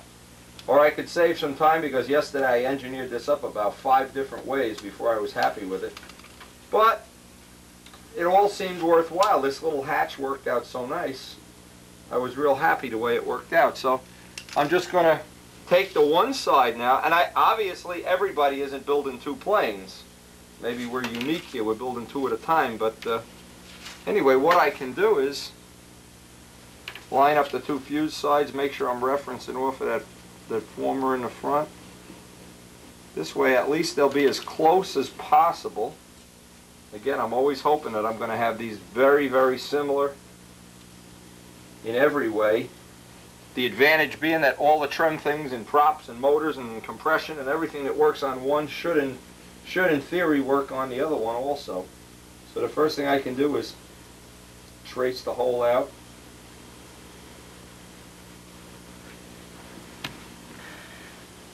Now the second time you repeat any redundant operation, you always think of little things that might have made it easier. In this case I was thinking, well, this template might give me a nicer edge. See, these are the kind of things that when you do the same job over and over again, you come up with these brilliant little ideas. Now I'll try this and see how it works. Again, always the brand new number 11 blade. Try to hold the knife 90 degrees if you can. Any little tips, any little ideas, you can use this in a lot of other applications, from cowlings to tip weight boxes. Again, I kind of did the other one freehand. I think maybe this would be an improvement. And let's see, I'd like to be able to put as many improvements on the video as possible.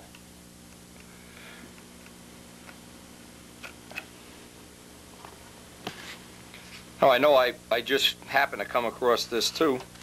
This will probably help get me a nicer edge also. And I'll harden it up with CA just like I did on the other one.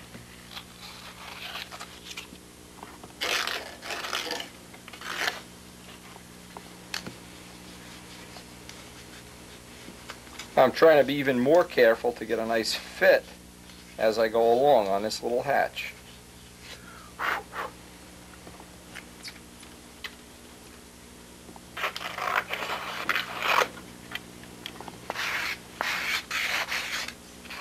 Yeah, I'm trying to make that hatch fit just a little bit snugger on this time around.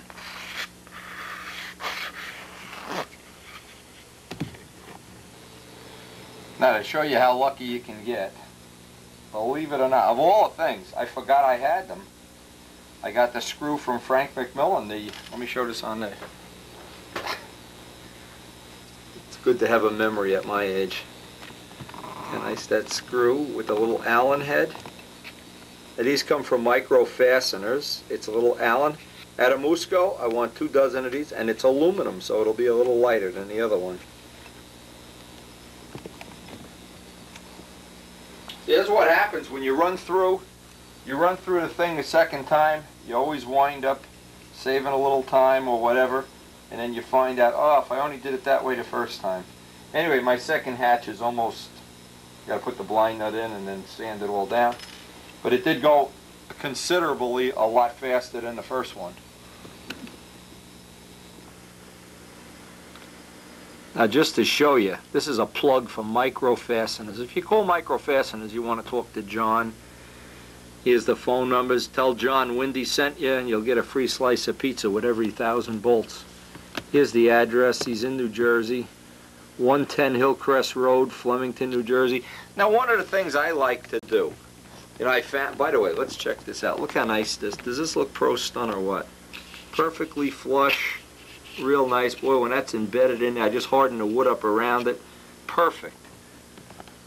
Micro Fasteners will send you this catalog, and boy, I couldn't find this before. I wasn't thinking about it. See, that's the problem with brain damage like I have at this age. Look at this, I can't even open the page.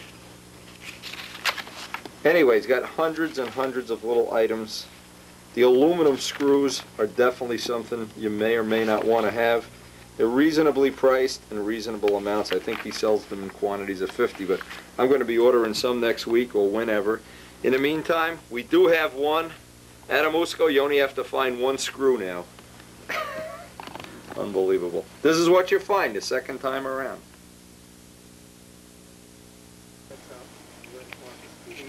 And when you take the screw out, this is a good little tip. When you take the screw out, I've already done this. Of course, it pays to have the wrench here. I put some thin CA on the end of the Q-tips, and you can see it leaves just a perfect little funnel-shaped little recession. And that's it's really, that is a nice touch, a nice final touch.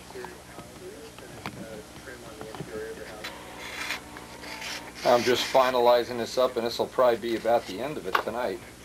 If you can believe how long these little hatches take. But they are in position now.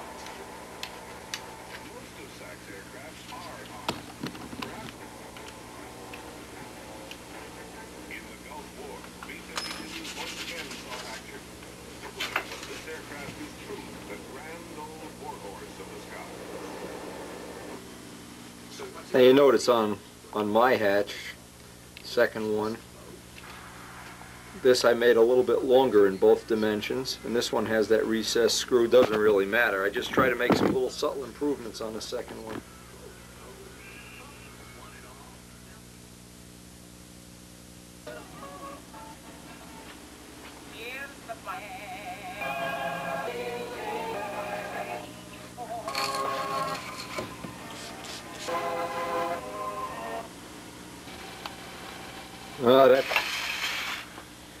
What I want to do today, I want to lay out and do the saw work on the crutches. I want to explain what I have. I have 2 boxes of motor mounts. These are 1/2 inch. These are 3/8 by 1/2 inch. What I want to do is I want to go through almost every one here, and I want to find the 2 straightest ones. And you'll notice they're in match pairs. When John Gajewski cuts these, he always cuts them into match pairs. I want to also have the grain that when I look at the grain from the end, I'm making like a sandwich with the bolts. Very important. And to do this, it's just going to be time consuming. I want to go through every set of mounts. I want to sight each one. I want to get the 2 straightest ones I can out of here. The reason for that is, a lot of times when you do the saw cut or the milling work on the mounts, in this case, here's an old set of mounts I made with a ball mill.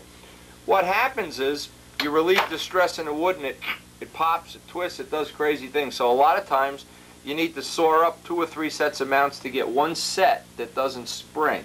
And keep in mind, we're using matched sets. This is cut from the same piece of wood, pieces right by each other. So you would think or hope that they're both going to spring the same way. They're not going to go like a pretzel, like a whatever. So I'll go through these and I'll pick out what I hope is going to be enough mounts.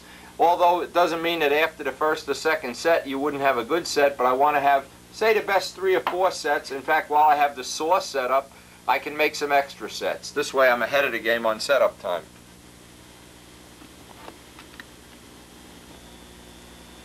Now here's a set I made up years ago with a ball end mill. It's nice, it puts a nice radius in there. The only problem is where it ends at a very abrupt ending. What I want to have is that tapered end that I get from the diameter of the saw blade. A little more work doing it with a saw. This was one of the experiments I had done years ago. Now, Midgley was going to make me up a whole bunch of these on the milling machine up there. He didn't have time to do it, he's real busy with his job, so obviously we'll just run off a couple of sets down here.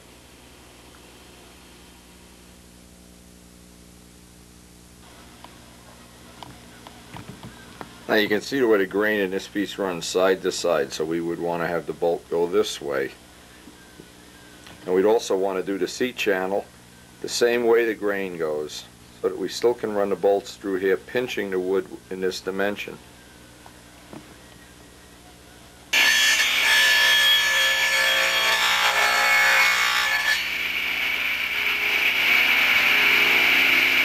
Now with the thickness of this blade, what I have to do is I have to take 3 cuts. My primary cut, and I'll adjust the saw for a little greater depth. I'd like to have 1/8 inch thickness all around, like an 1/8 inch C-channel. And I'll move the blade over this way and that way with the rip fence just a little bit. See what happens, what's nice, and this was just a test cut, you get that nice taper. It doesn't end abruptly like a stress rise, you get a nice even edge.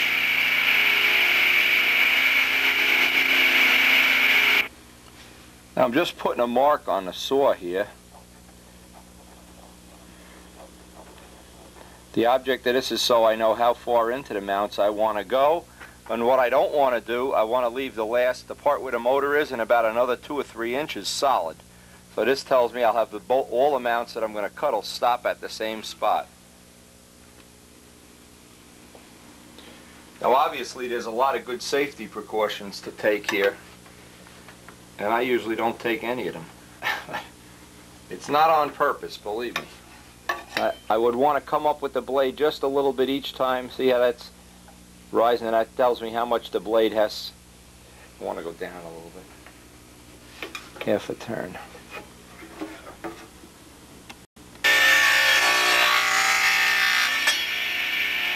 Now I'm just establishing here. Just establishing the height. So I know I can come up with the blade just a little more.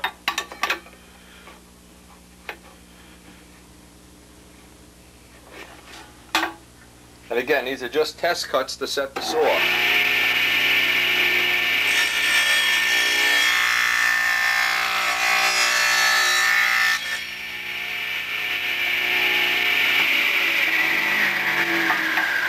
Now that shows me how far I've gotten. Let's see if I can get this on an angle.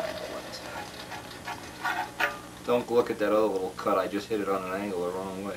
There we go.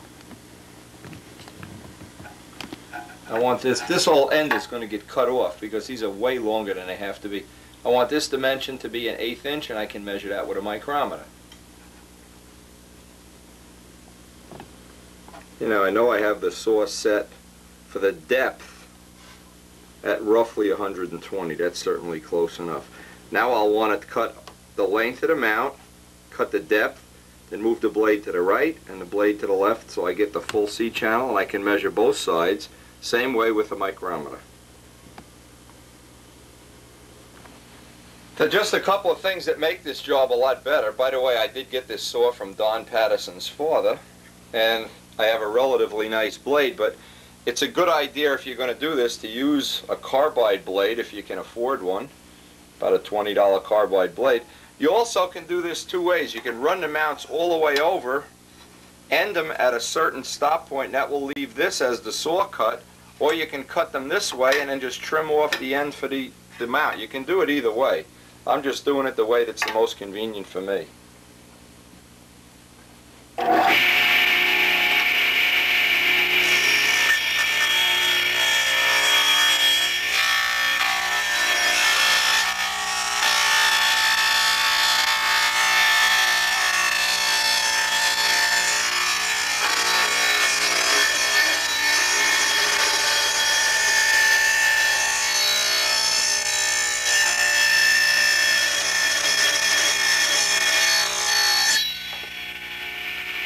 You also notice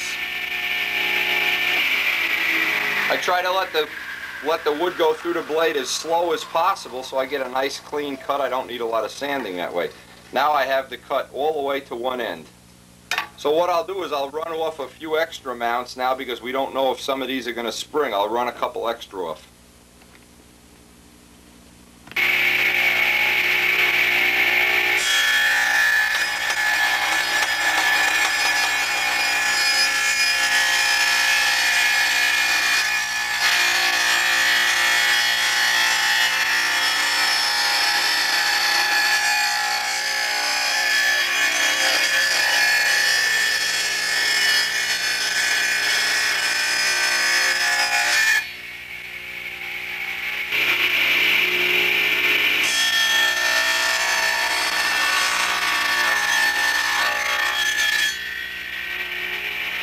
Now what I did, I just took the side cut. Let's see if you can see this just this way.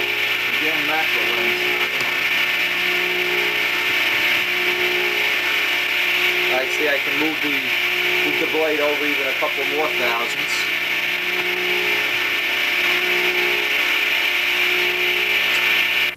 The easiest way to do this is just loosen it up and just tap it. And you have to make another test cut, of course, and see how far.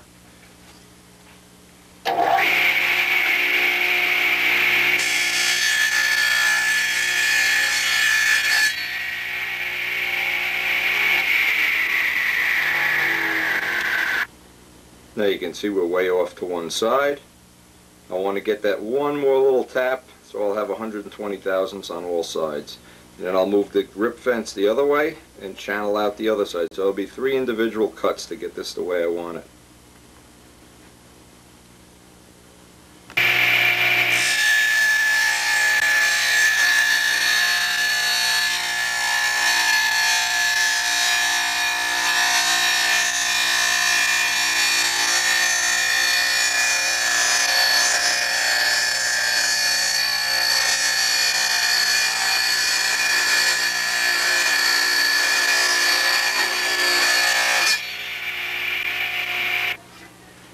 Now, because I'm a production kind of guy, I always run off a couple extra sets. What this allows me to do is, let's say there's a customer that wants to have a set of replicated mounts like I have, I can then soak them for the full setup charge, which is usually $0.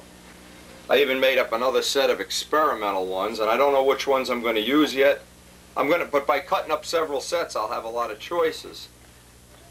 I'll set the rip fence for the other cut. Again, I want to make 1/2 inch and 3/8 both, and I can, I can go either way depending on how I want to do this. Now I can tell just by looking that's not going to be right.